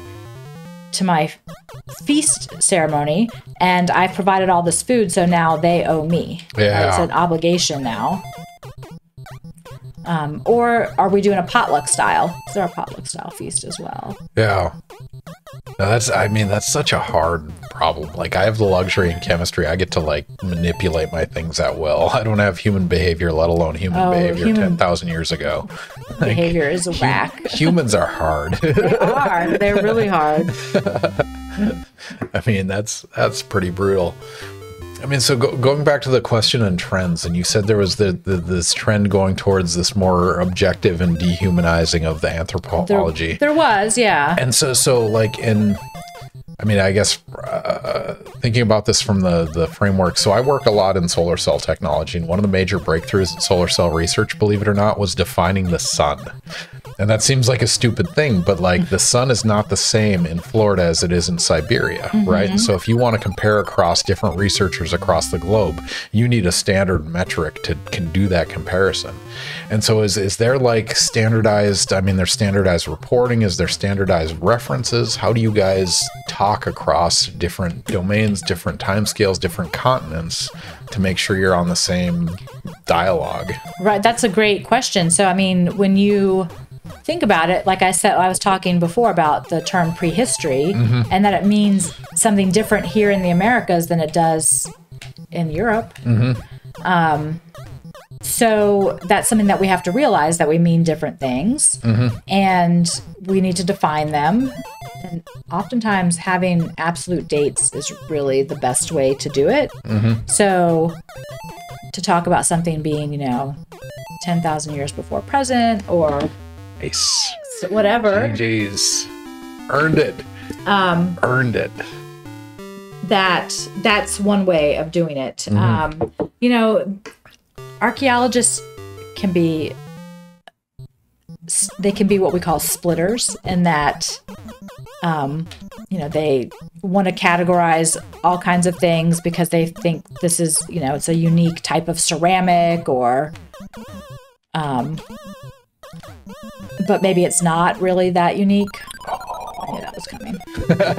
I don't know where I'm going with this. Let me stop and reframe that. Yeah. So it can be difficult sometimes. Okay, so say I've done a little bit of work in Scotland, and I would love to do more. And I have to.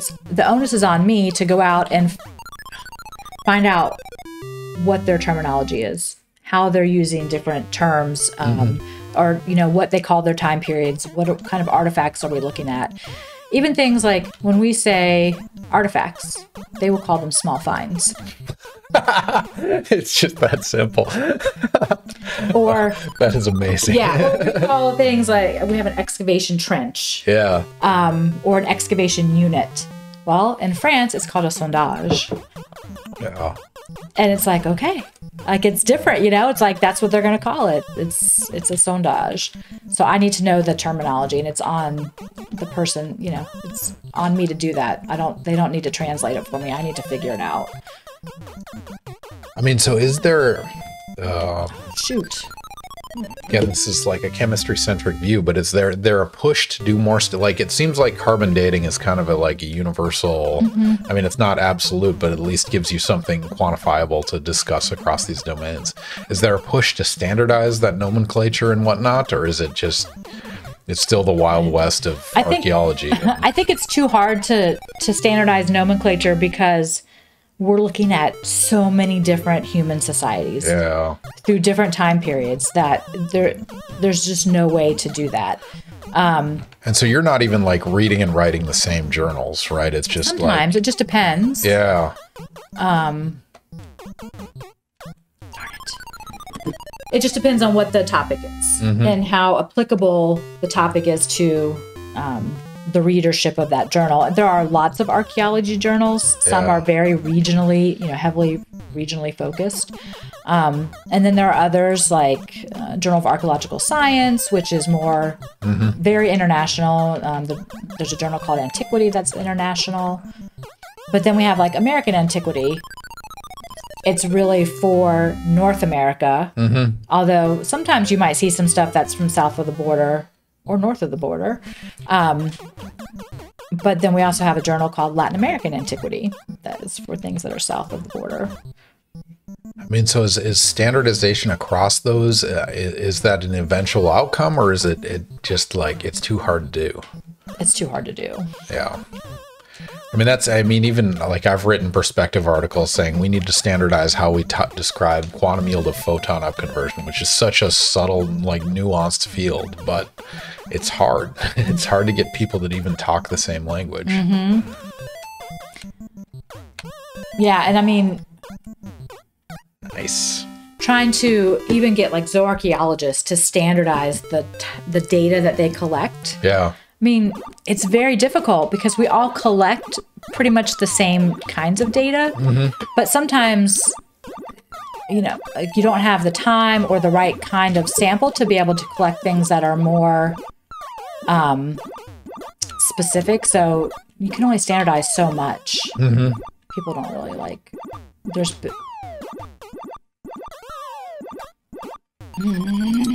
I mean, so this is another one we touch on with major communities, is that like machine learning and AI is infiltrating everything, right? But the things to those, the key to success of those working in any way is like having universal data sets that they can process. Right. And like, has that started to infiltrate your world, or is that still infancy?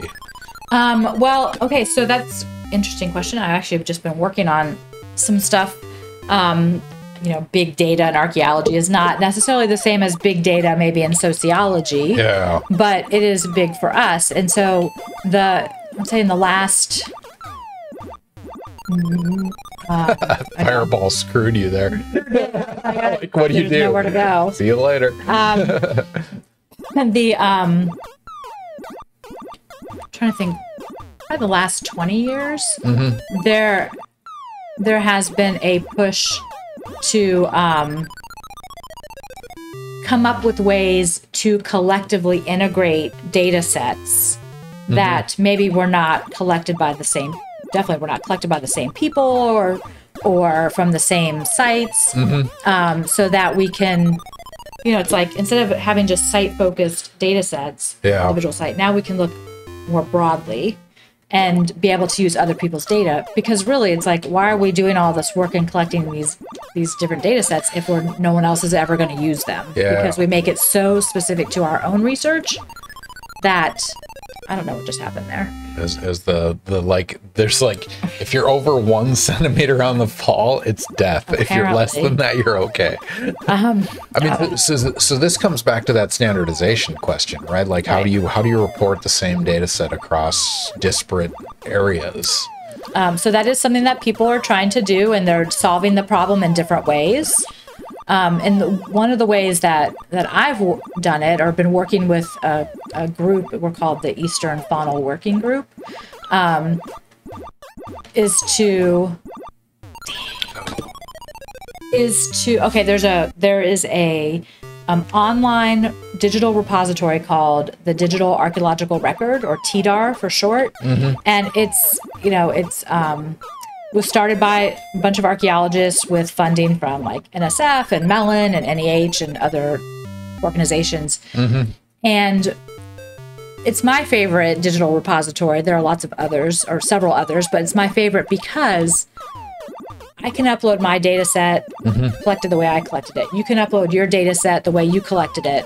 And then we can integrate them within the repository without having to, like, I don't have to pull down your data set and clean it up to fit my standards. So there's like a standard conversion to like... It's called mapping things to ontologies. So interesting. You come up with these ontologies that are standardized, and you map all the data sets to them. I keep doing that. I need to move. I think you have to commit to that. I do. I just need to get up there. So if you saw Donkey Kong King of Quarters, one of my favorite scenes is he plays this on like the arcade, and he takes like a whiteboard marker and draws out the path, and apparently there's 2 paths of this bouncing thing.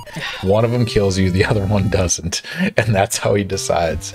So okay, good to know. I'll send you a link after this, please do. You need to watch it. It is so entertaining. I apologize. But yeah, so it sounds like standardization is it's people are thinking about it. Yes, It's just it's a hard problem. And people are trying to solve this problem in different ways. Nice. GG's. I did it. Is anybody left with us? Oh, absolutely. We have at least 8 viewers right now. If anyone has questions, so this is the hard part. Like, I just dive into it. Like, I'm genuinely just interested in how things work, and I learn a lot through the process. But if anyone has questions, we're about 2 hours into Ask a Scientist Gaming. Our guest is Dr. Tanya Peres. She has expertise in archaeology, in particular related to, well, either animal or human archaeology, especially in the ancient Americas. She's interested in how animals influence our culture, our ancient culture, in terms of both like food as well as how they integrate in terms of domestication and pets and whatnot. So if you guys have any questions, throw them in chat. I'm going to throw a question as I run to the bathroom. So we'll give you some fodder to talk to the audience while I'm gone.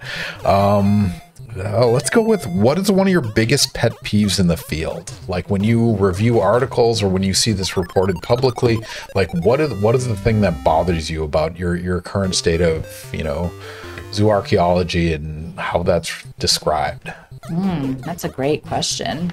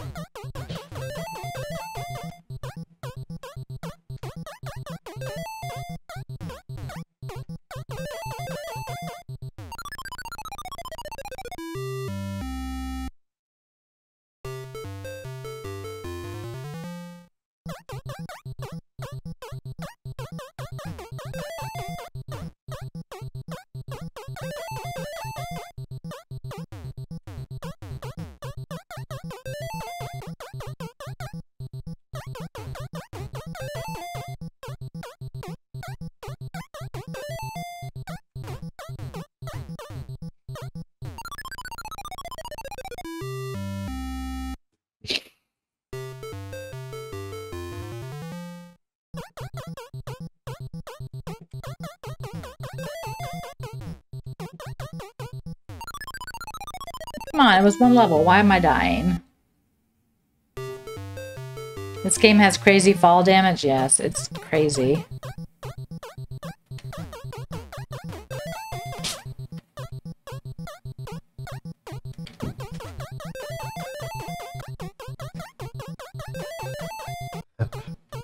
All right. So I missed it. What's the short answer on your pet peeves? I didn't say anything. You didn't? No, I was waiting for you. Oh, you could have gone. And figured I would do this. No worries. So one of my biggest pet peeves, I have lots of pet peeves, but I think probably my biggest pet peeve is when there are archaeologists that do not understand the value of zooarchaeology or paleoethnobotany, which is the plant counterpart to what I do, and that just see it as like, oh, well, if we have the money, or yeah, but I don't know what the path is. Reese's Pieces offering advice. I'm going to try this one. I'm just going to go back and forth. Maybe I can zigzag it. Yeah. So deterministic, right? Like there's certain. I haven't tried this one yet. So, people just being like, oh, like they're only looking at ceramics, or they think food is not, what we don't need to know about food. It's not important. And I maintain that, well, everybody has to eat. Food is very important. You can't live without eating. And ooh, go. Oh, pump faked. Playing chicken with that fireball. Yeah. That's it. Got this. Reese's Pieces applied some pressure and it paid off. Yeah, so when people think that, food is, it's just, animal remains, you know, it's just trash. It's like, no, food is one of those things that it is a biological necessity, and we ascribe so many different levels of meaning, layers of meaning to food. It is fascinating. Yeah. So fascinating. So that's one thing. I mean, it's biological, it's cultural, it's social, it's but it's not as sexy as an amulet, right? Like, or a necklace, or a spear point. Yeah, that's intriguing. And is that popular culture, or is that just within the community? Within the community. Wow. So somebody wants the new weapon more than they want the dining strategies. Maybe, yeah. I mean, even probably, like, you know, for non-archaeologists, you have to really frame it in a way that they can see, they can understand why it's so exciting, right? It's not just, oh, food. Like, I think about food all the time, to the point where it's probably like detriment to my mental health. Definitely my metabolism. So, you know, I'm always thinking about food and what it means. And I had a colleague once say to me that, and he would say this to his students too, that, you know, anthropology ruins you for life, because you can't ever just look at things. Like, you can't ever be, you always have to contextualize it. Yeah, you know, and so, yeah, and food is hard to see, right? It's just animal remains, just bones, and it's not nearly as exciting as like the big big lithic stone tool that somebody napped into a spear point to kill big animals with. So it's like the whole fallacy of man the hunter. Yeah. That's one that really gets my goat. I mean, so following up on that, like, your lens of existence has changed significantly. Do you ever think about, like, 10,000 years from now, when they view our culture, what are they going to see about my Thanksgiving dinner? Like, does it, do you reflect on how we will be viewed, or what information will, like, it's going to be a very different, because we have digital age, and you'll see Instagram posts about it. Like, it's if we know how to read that technology at that time. Darn it. Close.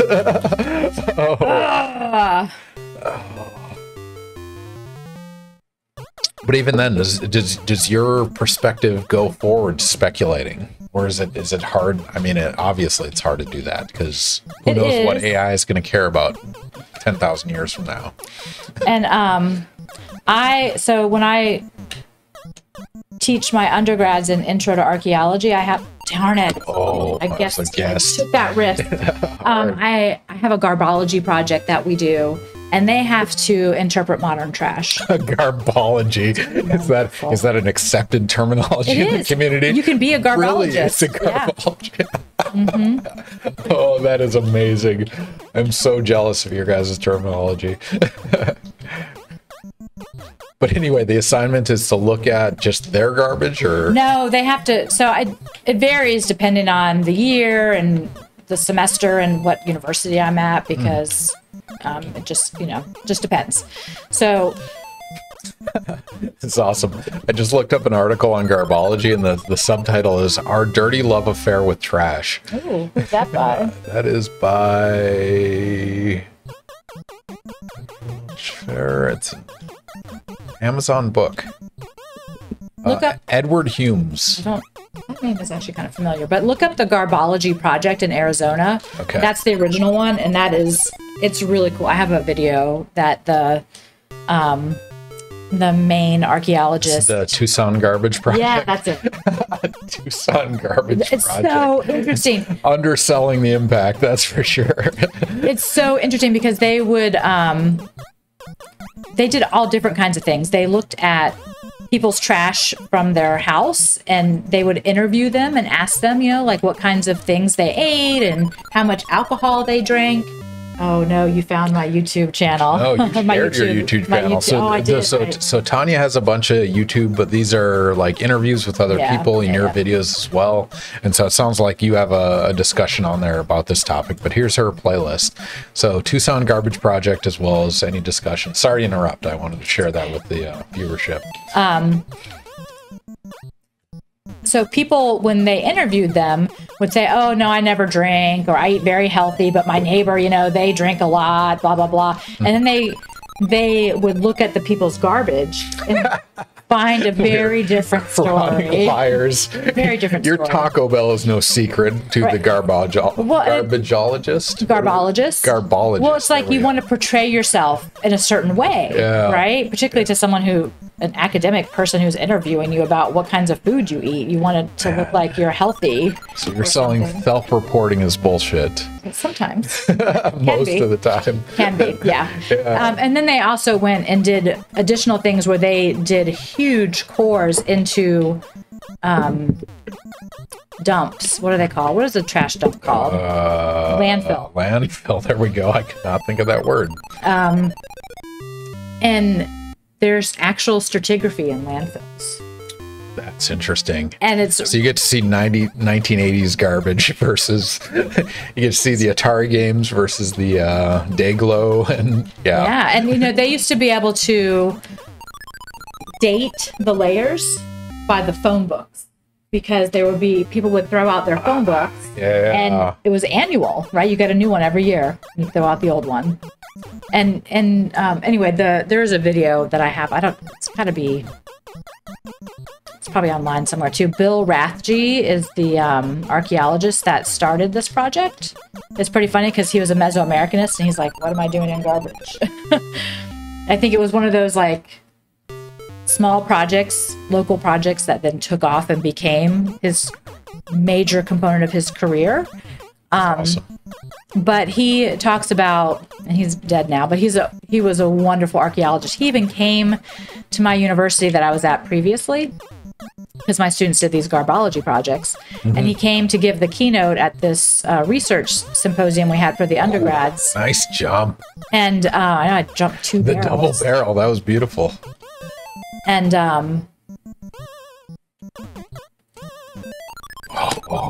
got cocky. you earned it for about 30 seconds there, though. That was beautiful. And he came and listened to all my students' presentations that they did on their garbology projects and just gave them amazing feedback. It was really awesome because that's so cool. There's so much you can learn about garbage. So I had some students. This is my favorite study. It's the one I remember the most. They always had to partner up in twos or threes. Mm-hmm. So it was two guys, and this was at Middle Tennessee State University, and they looked at two different tailgating areas to see like sports event tailgating for football. Wow.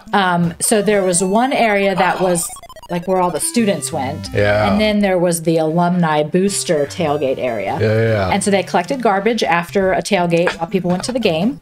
And then, they classified all the different types of things. And what they found was that the alumni area had much more expensive types of alcohol, especially hard liquor. That is exactly what I've predicted. Right? And the students, of course, had cheaper beer and whatnot. And, it's Blue Label Scotch versus Natty Light beer. Pretty much. Yeah. Pretty much. I'm sure it was Jim Beam, though, right? Or Jack Daniels or something. That's fair. That's my cultural bias of how I influenced that decision. That is amazing, though. And they published it. Wow. It. It's really cool. That is amazing. Oh, what? Oh, when did a bear ever come like sniped that? By Donkey Kong. Oh. And that is such a fun, like, human behavior study, but it gives them context into, like, solving those 10,000-year-old problems. That's how you do it, right? You have to look at human behavior. That is amazing. Hey, your son is still on. He's like L. Thanks, son. You didn't do the LOL though. That's not what it means. Yeah. So right now, the middle school crowd, it's all about L for loser. Man, do you try to keep up with the social dynamics of your kids? Yeah, because they use it on me. So I know what they're saying. Yeah. No. that's fleek, or that's yeah, you know, there's like a progression. Fleek is not the word anymore. Well, but that's what's crazy is like how fast that's changing now versus, I mean, 10,000 years ago, you had generations of cultural things, and now it's like every 5 years. That blows my mind. Right. Does that terrify you in terms of future analysis of cultural changes? Because it takes 5 years to be relevant to Pokemon versus, you know, another event, because the internet's so fast. It's, well, you know, and also think about how, I don't know, when I was growing up, we had a TV, and we all had, my family had to watch the same show at the same time. And the same 4 channels, right? Right. Like, and on commercial breaks, you went to the bathroom or you got the popcorn. And now it's like we can all be in our own bedrooms with our iPads or phones watching real drastically different types of media. Yeah, there's no water cooler conversation anymore. No, it's so different. There's no frame of reference, right? Yeah. I don't watch the same things as a lot of maybe, you know, my students. So like I don't get their references. They don't get mine. Well, those 3 worked out nicely. Sorry to interrupt the conversation. All right. I'm not gonna get So I better catch up. So Reese's Pieces wants to know, my wife wants to know if there are any other cultures that worship cats. Presumably this is referring back to Egypt. Also, Reese's Pieces, you don't have to add the qualifier that your wife wanted to know, because we all want to know these questions. Like, knowledge is power. Let's do it. The more you know, G.I. Joe. Like, let's do it. So, do they worship cats? I don't know. I don't even know if the Egyptians worshipped cats, but they had cats as major players in their religion. That doesn't necessarily mean they were worshiping them. Other religions, I'm not certain. I can't really. I'm thinking like, I feel like there are Buddhist temples that care for cats, and it's not because they worship them, but they see them as, you know, sacred beings because they're animals and they're Buddhist and they don't want anything to suffer. I know in Italy, it's in Rome somewhere, and I can't remember what it's called, but it's this old, it's like a, I know what you're talking Roman about. ruin, and it's No. It's where Caesar was stabbed to death. It's now a cat sanctuary. I saw this when I was in Italy. I visited it. Yeah. You can see it. You can see where Caesar got stabbed, and there's just like 100 cats that just hang out now, and they're just stray cats that get fed, and they have a vet on site. So yeah, that's awesome. Yes. Yes. I mean, does that mean that they worship them? No, but for some reason they've become important. Just like think about the Hemingway cats in the West, right? Yep. They have the extra toes or whatever. Yep. And those are very special cats. So I don't know. People just like animals and they like to be weird. Man, that was such a fun, like, just like, I didn't know this existed and now it does. Right? Right? It was really cool. I mean, so relating to that question, like, during that Europe trip, it was actually my wife and I's honeymoon. We went to see the Louvre, obviously, which is a profound, like, I mean, say what you will about, like, hijacked archives from other nations, stuff like that, but it is a profound museum. What's your favorite museum? What's the most profound, like, boxed archaeological experience you've had? I have a couple.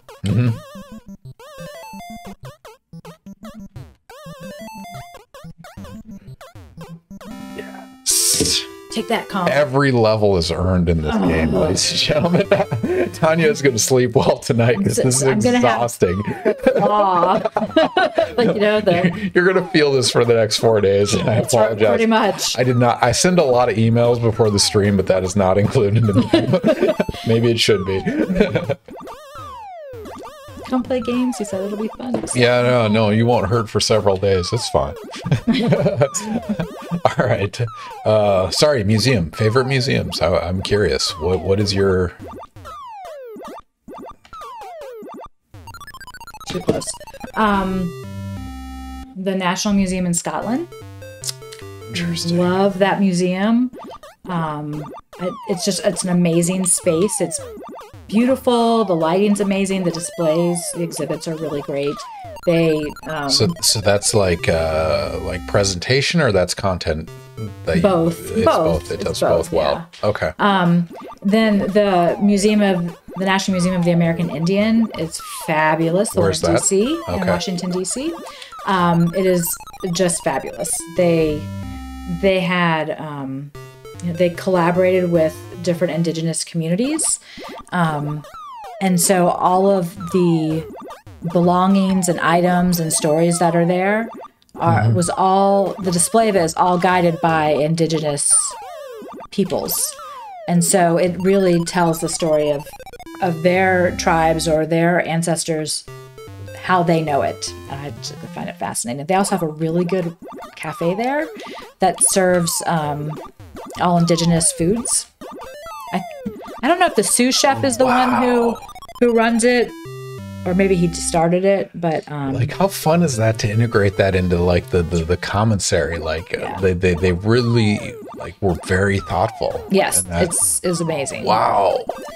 So there's that one. I can't remember the name of the museum in Vancouver. Mm-hmm. There's a museum in Vancouver that is also amazing, and it's full of information and objects that have to do with the Northwest Coast indigenous peoples, and it's gorgeous. It is. I love it. That's awesome. So those would be my favorites that I can think of right now. There are probably others. I mean, I'd love to hear this. I'm a genuine inquisitive person, but I don't have the expertise necessary to evaluate what's good and what's bad. And so when I go to the Louvre, you're just bombarded by everything. That's how the British Museum is. And it's overwhelming because you get desensitized to how profound this stuff is, because you're like, oh, another Egyptian mummy, who gives a shit, right? It's the 25th one on the tour. But to integrate the food into the commissary is something that I've never experienced. That is amazing. And I'm sure when I go back and watch this YouTube video, I'll remember this and go back and visit it. So thank you for those insights. Yeah. All right, so catching up on some questions. Soxtun, first time chat, thank you for joining us. Click the follow button if you haven't. It's awesome to have you joining us on stream. Do you have any info to share about ancient America cooking and eating utensils in our region? Knives, spoons, grinders. As someone who spends a lot of time in the kitchen, I'm curious, does proximity to the coast affect those very much? Shellfish shells, more specific food tools? That's interesting. Available materials versus utensils used. What is known about the ancient Americas? Okay, so yes, there are specific tools. Some are things that we might still use today, like mortar and pestle. Mm-hmm. Even manos and matates are still used today. And what is that? Sorry, I don't know. It's for grinding. It was used for grinding corn. So it's the matate is the big stone slab, and then the mano looks like a rolling pin, basically. Yeah. So those are pretty important. And then, oh no, don't come this way. So we'll have to forgive Tanya. She's trying to answer these really profound scientific questions while playing Donkey Kong. It's a contrast in experience, and I hope you guys go home and try to talk to someone while playing games on a fundamental level, and it is very hard. You can tell I'm a mom because usually I'm trying to do something and I have mom 27 questions. Mom. Sorry, G-Man. Sorry, it's actually, he knows it's his little sister. That's the one. Oh, that's okay. That's always. No, this is on YouTube forever. This is archived 10,000 years from now. Great. They will be judging you accordingly. Sorry, little C. The legacy of the internet. Right. Yeah. Okay, so utensils. Mm-hmm. Manos and matates, mortars and pestles. Very important. Were important. Of course, things like cooking pots were important. Mm-hmm. I think one of my favorite things is our earth ovens, because earth oven technology is something that was used pretty much around the world. And if you think about it, we still use oven technology today. We don't necessarily bury our stuff. Although if you've ever been to a pig roast, where they're like a Cuban pig roast, where they roast the pig in a pit covered with banana leaves. That's like an earth oven. Wow. And, even think about if you have a gas oven or electric oven at home, it's a box. Killing it. Right? That you heat up, you put the food in, and you keep the temperature at a constant to cook your food. And that is what an earth oven did. They just dug pits. I love them. And I love that there are, that's something that was, I don't want to say universal, because I don't think there are many universals, but it was definitely something that was a very effective technology that probably didn't require too much in the way of resources. And then a plug for one of the chapters in my book, Baking Bourbon and Black Drink. There is a chapter about earth oven technologies and how they served as what we would call a persistent place, and that people came back to them year after year because you already had the pit dug. You had, it was a special place for cooking. You probably had a good reserve of firewood nearby. And so people would return to these cooking areas year after year, which is pretty cool. And, you can roast shellfish in them. You can cook plant, all kinds of stuff. Other types of cooking things would be like braziers, like ceramic braziers, which are like little 3 or 4-legged like grill type things. Those are pretty cool. I think what else? I mean, the utensils, you go to Japan and China, chopsticks are as important. Like, is there a Native American equivalent? Fork, spoons, and something else? Interestingly, no, not really that we know of. Can't get it to move. Bye, Reese's Pieces. Yeah, Reese's Pieces, good night. Thank you as always for joining us. It is a pleasure. Hopefully your wife got her answer on the worship of cats. Well, Egyptian is the obvious answer, but the incorporation of animals is intriguing. Well, and they're an old world domesticate, right? Yeah. So, and by that, and I know that is also a very colonial term, but it is a way that we use to describe different parts of the world. And so Reese's Pieces, I don't know if you were here earlier during the discussion, but dogs were first, and then it was sheep. Goats. Sheep and goats, and then pigs, and then I don't remember the... Pig and cow probably about the same time. Pig and cow, yeah. And then chicken. And regardless of continent, is that a similar timeline? Those are all old world. Okay. Right? So they're not the Americas. In the Americas, we have dogs. And in Mexico, Mesoamerica, they had, different kinds of dogs that they, like breeds or subspecies, I guess, that they domesticated. There's the Xolo, which is the Mexican hairless dog. So cool. Very cool. And then there's also the Chihuahua, which was Mesoamerican subspecies. But then, yikes. We also see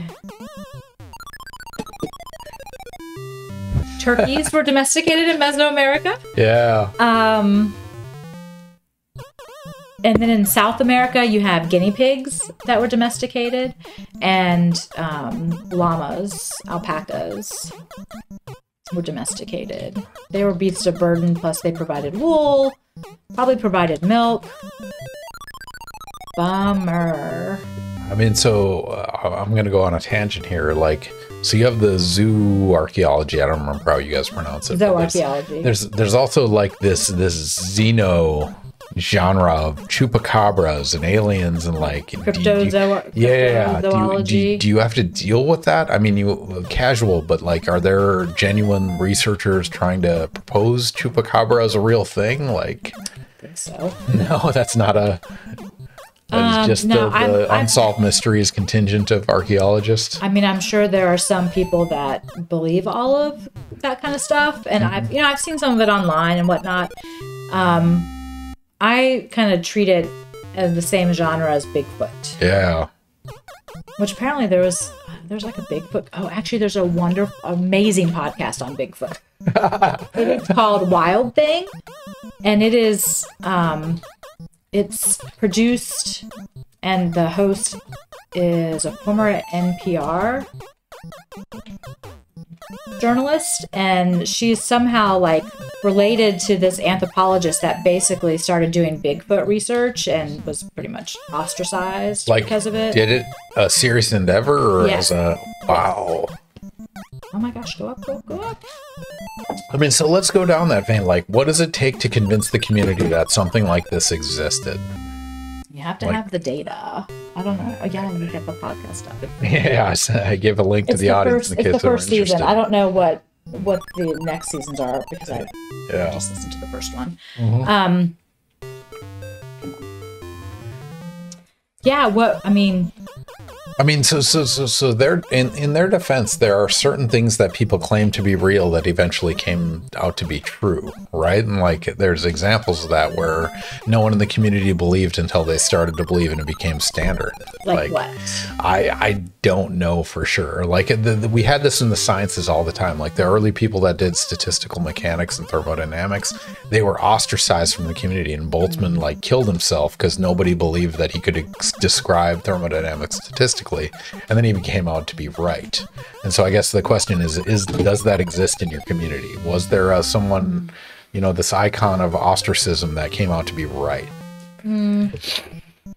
Or is it just like the community kind of knows already? No, I mean, there probably has that I can't think of right now. Mm-hmm. But, thinking about like animals, good night, Sock Son.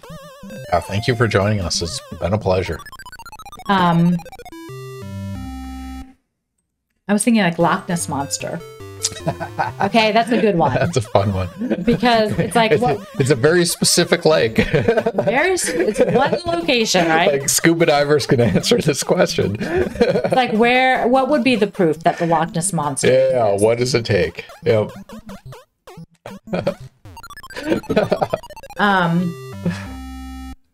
Is photographic evidence good enough? No, because we know that photographs can be altered. Yeah. Is it platypus? Who would believe it's true? Who would believe platypus is real? Yeah. But, we have, even without the living proof of a platypus, right?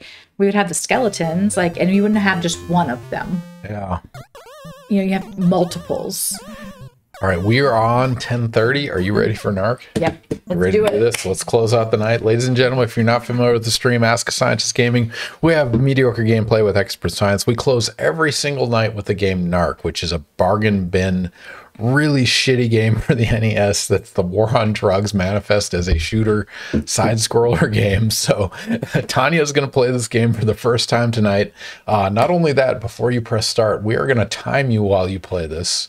In fact, I didn't warn you about this, but there's literally a clock that we're going to display on the screen. Yay. And we're going to track in real time, and you're going to play against your colleagues.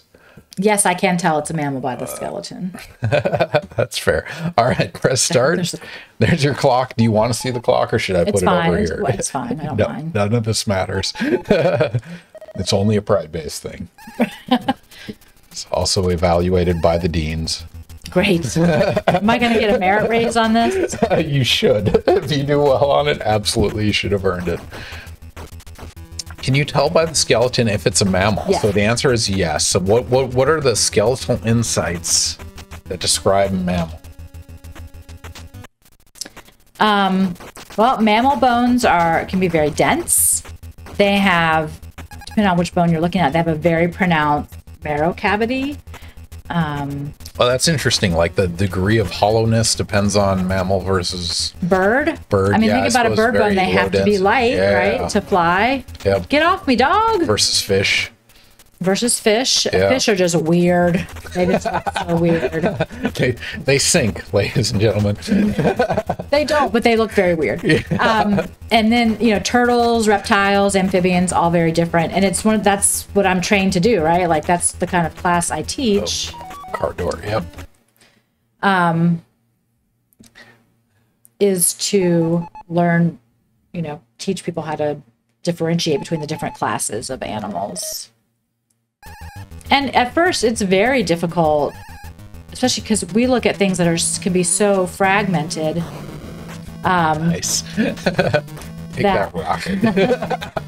It's like you all are impeding my progress here. So how along this bone, like trying to like process bone structure into like creature, like when you see someone try to recreate a face or a height or things like that from a skeleton, like how do you feel about that? What is the...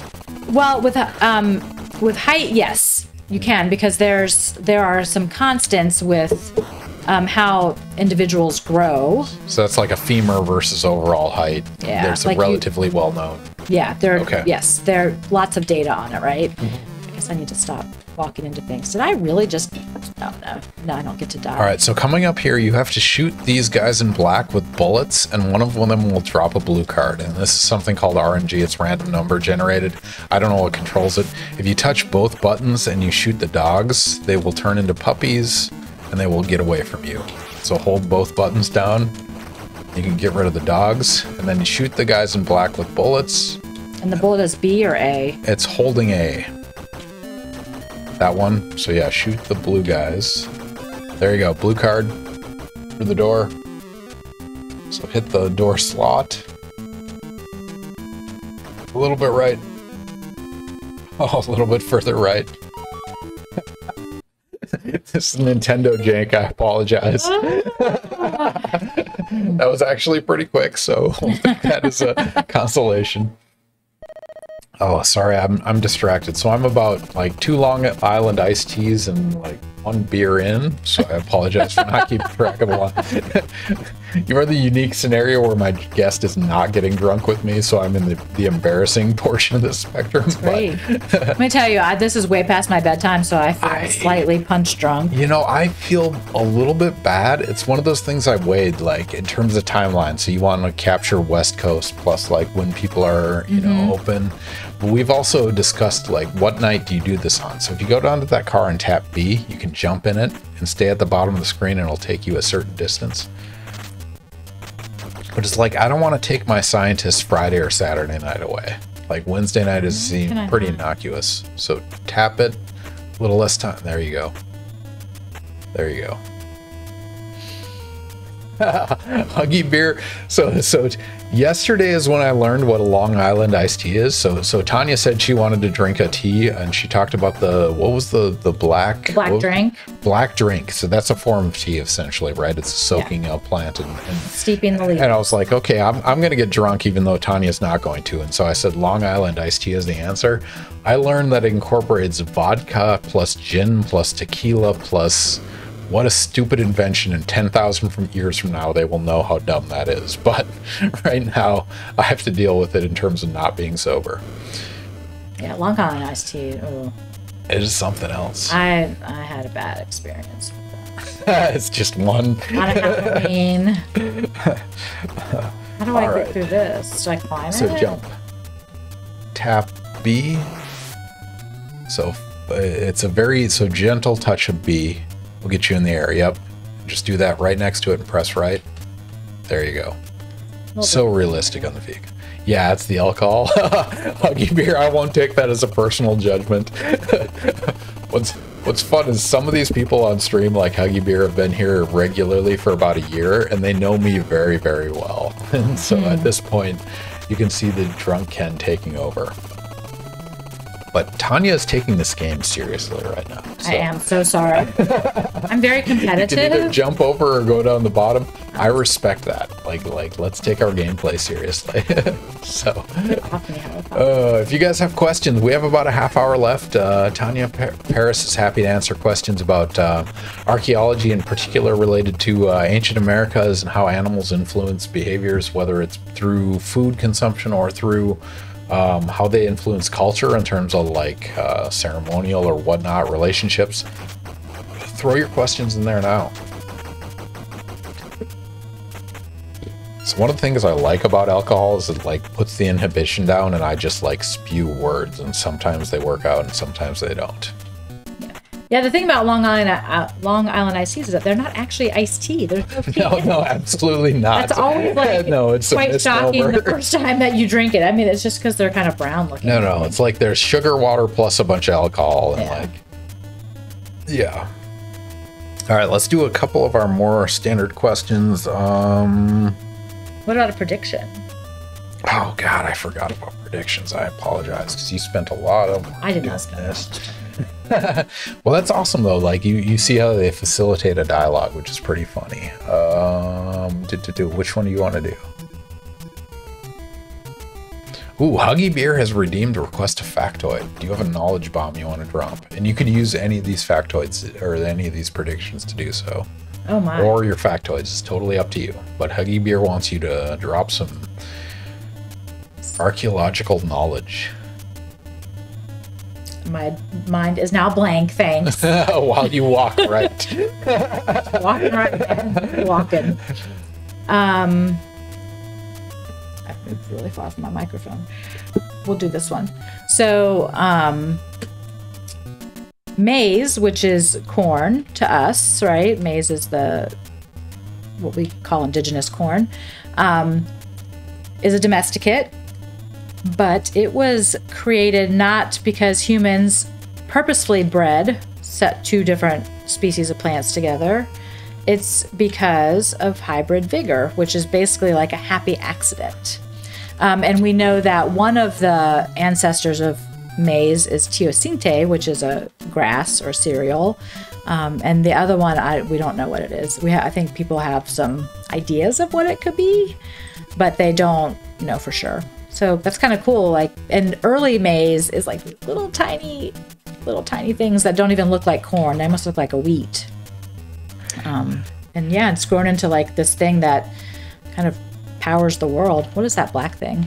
It's apparel. Keep going to the right. You'll find a car at some point. So hybrid vigor, I've never heard this terminology before, but it's genetic engineering, but not through a understanding the genetics, just in terms of the like. It's just like happy accident. Yeah. And that was, I mean, people have known about like, hybrids and like breeding and stuff. I mean, how far back does that go? I think we have corn back at like 9,000 years ago. I mean, what's insane about that is your casual farmer didn't know like explicitly, but knew intuitively that DNA existed. Like in terms of this hybriding and this cloning and this behavior, that blows my mind. Yeah, it's pretty cool. Because they also were, observing, paying attention to things. Yeah. I mean, how many of us just go sit outside and like observe the birds or the squirrels? Yeah. And I mean, so we touched on this earlier with the domestication of dogs, right? So there was a certain genetic selection to the point where it was speciation. So casual speciation is the offspring can't breed, right? And that took, tens of thousands of years, which is mind-blowing to me. Yes. And that's called, what's the terminology? Hybrid vigor. And that's accepted, that's an archaeology term, or that's a biology that's a biological term. Okay, that's interesting. I've never heard that one before. All right, so while you fight the murderous clowns, one of the other favorite questions I like to ask, besides the movie and TV and whatnot, is if you had unlimited budget and no moral qualms, what research study would you do? And so we're gonna disclaim that. Again, you can say anything you want, recklessly dig up whatever you want with an unlimited budget. What would you do?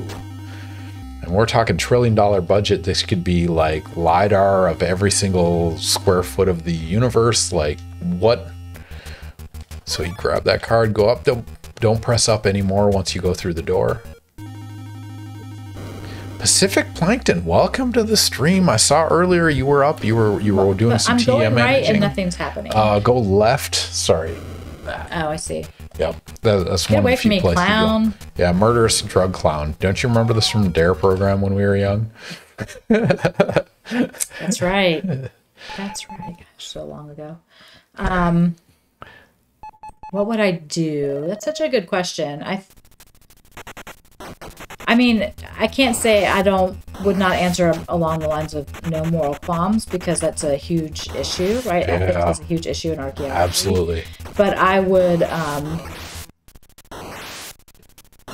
So you're gonna go left on this level for no apparent reason. Because they're trying to change it up. Yeah. There's a callus on the other side of my phone. But to briefly intervene, Pacific Plankton, welcome to the stream. We actually, I was trying to explain to Tanya that there is a community beyond just video gaming on Twitch streams, and we used your stream as an example in terms of using, I think you used TM to visualize Plankton, so thank you for joining us. It's great to see you on stream. So you're going to have to shoot the Rambo-looking guys, so not this one. So you're going to use bullets to shoot that guy, and one of them's going to, there you go, green card, go to the door, you're good. So yeah, Plankton, it's great to have you on stream. We really appreciate what you do on Twitch in terms of science outreach and imaging things in real time so people can see microscopic things. All right, I apologize, Tanya. No moral qualms. I mean, so this is a hard question because it's like, you know, like if you could abandon that, because especially for like psychology researchers and things like that, there's human experiments that you'd love to do that would never be approved by any IRB. Like if you wanted to gain that knowledge, what would that look like? Note, this will be on YouTube. Yeah, I'm thinking, I mean, no, I would, jeez. Oh, these stupid clowns. Huggy Beer, you are right. Tanya's having really good luck with the blue card and the green chart. So Tanya, the dirty secret, if anyone wants to reveal it, I was the world record speedrunner in this game for about a year. So I ran this game faster than anyone in the world. And two of the hardest parts in this game are the blue card drop and the green card drop because they are statistically random. And you've done very well on both of those. So congratulations. Thank you. All right. Sorry, I'm going to let you answer this question because it's important. It's important, but I mean, you know, there are lots of things I could answer. But I think right now, I would want to go to Scotland. Yeah. And excavate more Crannog sites. What is that? I don't know. Waiting for you to ask me. you poised me for that question. That is amazing. Come on, dudes. Where's my red card? So you have the red card. I apologize. So you sorry. picked them up on the way. Competitive. I appreciate this. You're taking this seriously. Okay, so Crannogs were, or are, I guess, circular timber structures. So think circular houses on very stout timbers that were built over lochs or lakes in Scotland, and people lived in them during the Iron Age. And it's not known if they were, you know, people lived in them year round or always during certain times. And, you know, were they defensive? Of course, I mean, it was actually a really good place to live. You're pretty safe out on the water. But there have not been very many in Scotland that have been fully excavated. And there is one that I did a little bit of research at one summer. It's called, Oak Bank Crannog. So if you hold down both buttons, you can get rid of the dogs. Turn back. You didn't know you'd be shooting dogs tonight. But at least they turn into cute puppies. Yeah, exactly. So if you look up Scottish Crannog Centre, it's a museum that they built a reconstructed Crannog near the one that they excavated. And it's underwater, right? And it's in these very cold Scottish loch waters. So you have to wear a dry suit to dive in it. And it's, you know, probably certain times of the year because you have to have good weather. But come on, dog, get off me. All right, so you're going to have to shoot the guy in the wheelchair with a rocket. Talk about no moral qualms. Perfect timing. So squat and shoot the dogs, hold both buttons, and then you're going to tap A to shoot the guy in the wheelchair because he's a drug dealer and that's fine. Come on, dude, where you at? So shoot these guys, shoot the blue guys, he'll appear at some point. There you go. That's one. So you need 2 more shots on the guy in the wheelchair. So Tanya didn't know prior to today that she was going to be playing NARC, so this is a spontaneous All right, so Scottish, I just sent a link talking about the Cranogs. So that's you want unlimited budget to excavate? More of them, because there's more in the lock that have never been excavated, and there are more in other locks. So I'd want to survey all the locks. Actually, I'd want to pay someone else to do the work. Yeah. I mean, so unlimited budget, you could like drain pools of water. Would not do that. No. Really? No, That's interesting. Because it's still. I mean, it's a lake. Like, you don't want to drain the lake. No moral qualms. Yeah, no, I wouldn't do it. All right. So that's like underwater excavation? Yes. How do you... Yes, because the thing is, once you drain the water out, then everything is going to start to deteriorate immediately. I see. Yeah, it's preserving it. This is so hard. Get away from me. So are you familiar with the Vasa in Gothenburg, Sweden? It's a ship that sank in fresh water, and it was preserved for 300 some years. And it was for that exact reason, right? It was underwater, and it didn't have any oxidation, and it just like didn't have the bacteria. And, like that was eye-opening. That was one of my favorite museums, actually, because of that reason. And so you'd preserve them under the water, but at some point extract them through underwater excavations. Man, that has got to be an endeavor. Oh my gosh. Tanya's focused. All right, Pacific Plankton has a question. Can I ask what a... Oh, God, I pronounced this wrong. What Zooplankton? Zooarchaeologist. What is it? How do you... Zooarchaeologist. Zooarchaeologist. Pacific Plankton wants to know, because I love zooplankton or zooplankton. A zooarchaeologist is someone who studies animal remains from archaeological sites. They can be macro remains, they can be micro remains, they can be, bone, shell, teeth, hooves, horns, antlers, shrimp mandibles.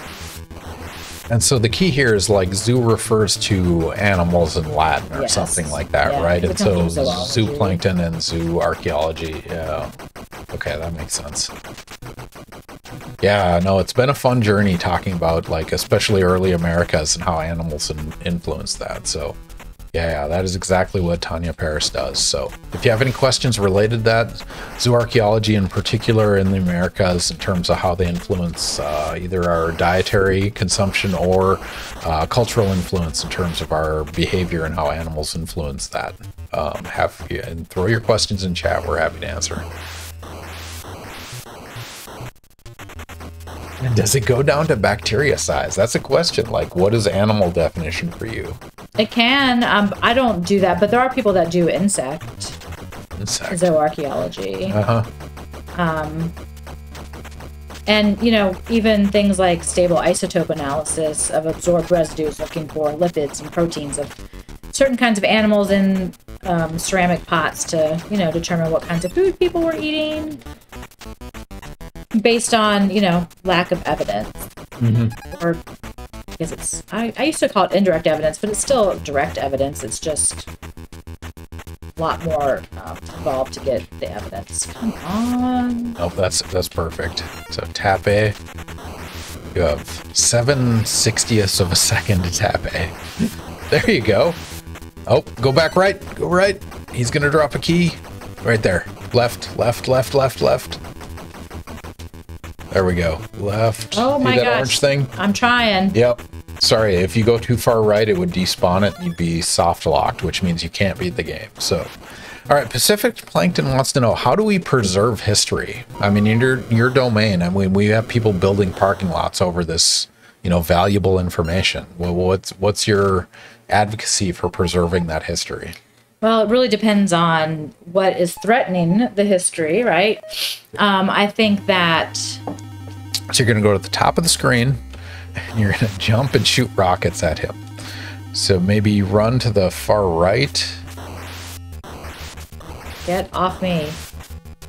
And then what you're going to do is you're going to turn around, tap jump, and then tap rocket. And you're going to shoot a rocket at his hat. Which is the rocket? Tap B and then tap A. Yep, and it's one motion, and this is one of the hardest parts of the game right now. So get a good distance away. Like go to the edge of the screen. Yeah, I'm trying. Oh no, this is going to be very frustrating, and I apologize. This is a bargain bin game that I force my guests to play, especially after a night of exhausting science and other gameplay. No, that's true. You're at least sober. All right. Ooh, wow, Huggy Beer. So could zooarchaeologists be tapped to look for past life on Mars or other planets? They could, but I don't know what they'd be looking for. I mean, presumably spores or something. Yep. Come on, fat man. Yeah. I get too excited and I press too hard. Yep. So tap B and then tap A while you're in the air. That was very close. Man, that is intriguing. And I learned about this when I was in University of Southern California. We're close enough to the, what is their, NASA's research facility in like the Pasadena area. But like they were just looking for spores and things that represent spores, like particular shapes, fossilized and things like that are spore-related things. And it's a very archaeological, but also geological. Yeah, it's a very hard. I mean, and this has been a strong debate, like the earliest life on Earth. I don't know if you're familiar with these discussions, but like, is a shape that looks like a bacteria enough to define life? And it's a very contentious debate. And if you get sick of this, let me know. I'm going to beat this up. All right. So walk away, turn around, jump. Oh, that was close. I don't understand why it's not firing when I'm in the air. It might be you're pressing a little bit too long. It's literally, and we broke this game down fundamentally, it's 7 frames. So you get 7/60ths of a second to turn a tap into a rocket.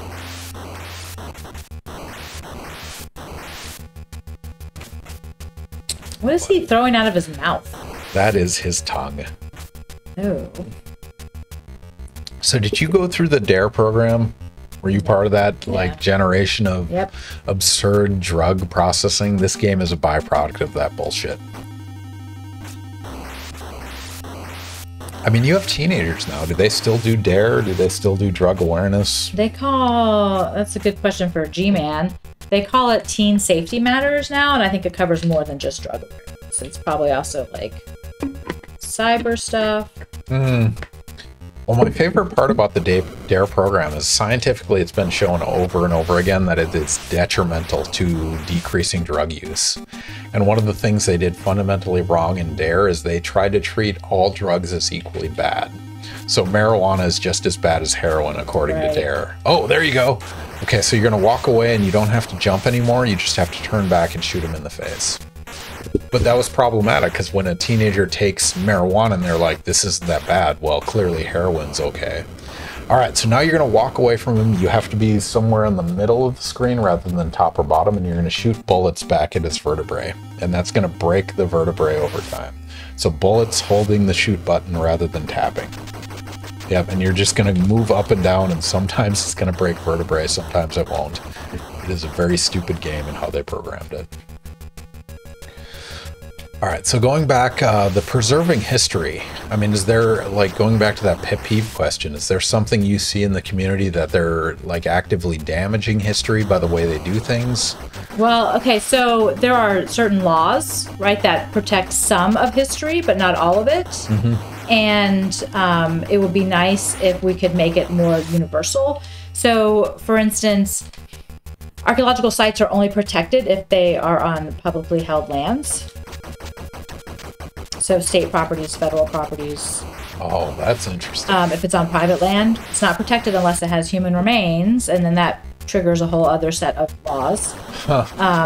So think about all the developments that are going on around Tallahassee right now that are private lands, private developments that don't require federal funding or permits. They do not need to do anything about the archaeology that's there. So as long as they don't find a body, it's just like, put that dirt pile here, regardless of what's in it. Yeah, they don't even stop to look. So, I mean, knowing that the Appalachee lived here. Yeah. So you're going to want to go that way, stay in this, like, that region, turn back and you'll shoot. And sometimes it'll work, and keep walking because you have a bunch of leeway to do it. Sorry, Tanya. Is this more or less frustrating than Donkey Kong? A little less, I think. So yeah, go down and walk further, and then keep doing that. Like it's turned back, and you hope you shoot a vertebrae. All right. So it's like drugs are bad, but guns are fine. Yeah, that's another debate. All right, we're into the restroom again, but I'm going to give you a question before I go. What's your favorite equation? I guess that's the question. How often do you deal with equations? I mean, isotopic ratios, obviously that matters, but in terms of formalizing it in terms of mathematical relationships, how much does that impact your field? That is a terrible question.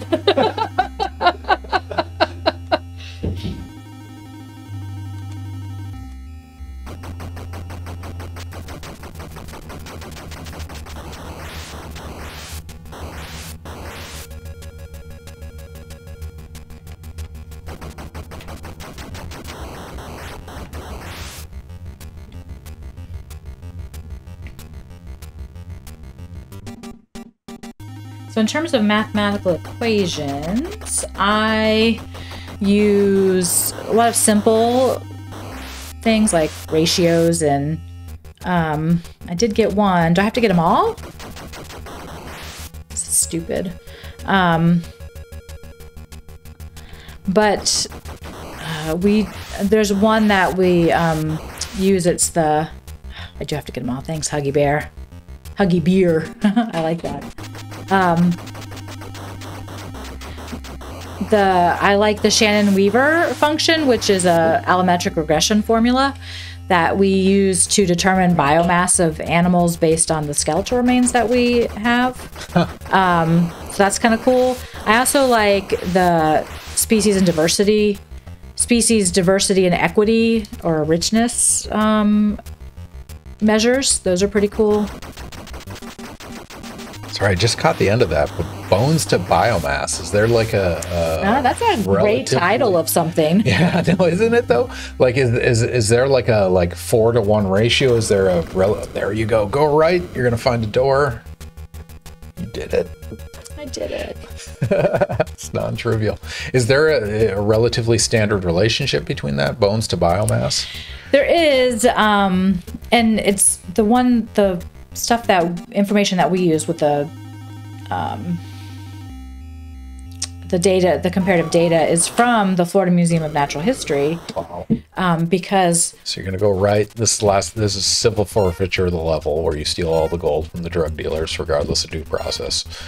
You don't have to grab them. Just go speed run. I'm trying to speed run. If anyone has suggestions on someone we should raid, Tanya's about to win the war on drugs and beat NARC. So we'll call it a night fairly soon. If you have suggestions on who we should raid, throw them in chat right now. We're happy to visit a few different people. So that is it. Sorry, I went late on the time. Is this the game? This is the end. So here's your congratulatory. Do you feel like you achieved something tonight?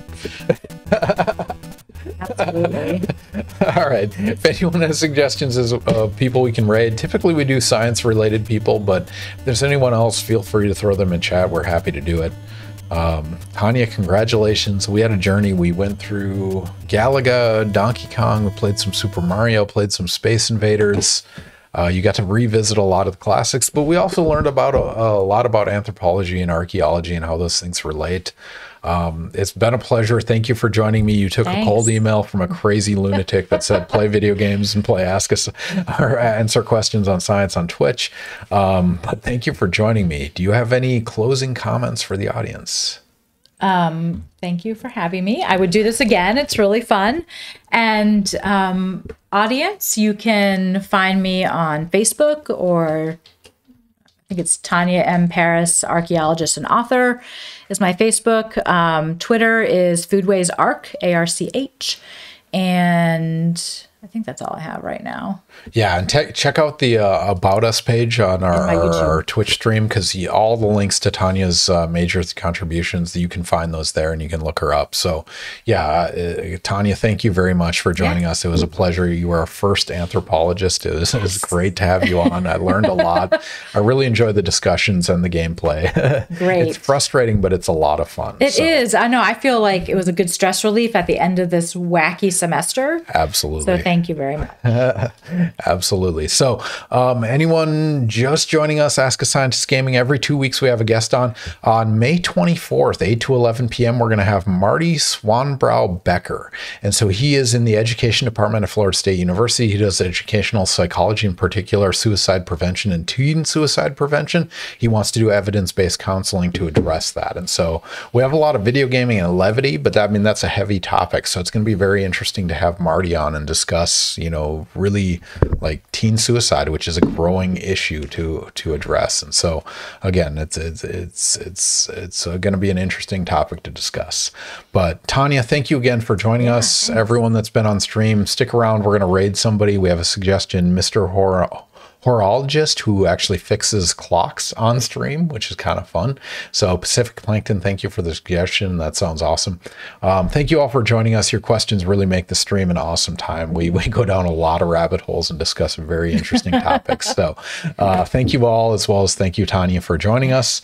Until next time, again, we really appreciate you viewing us. Thanks.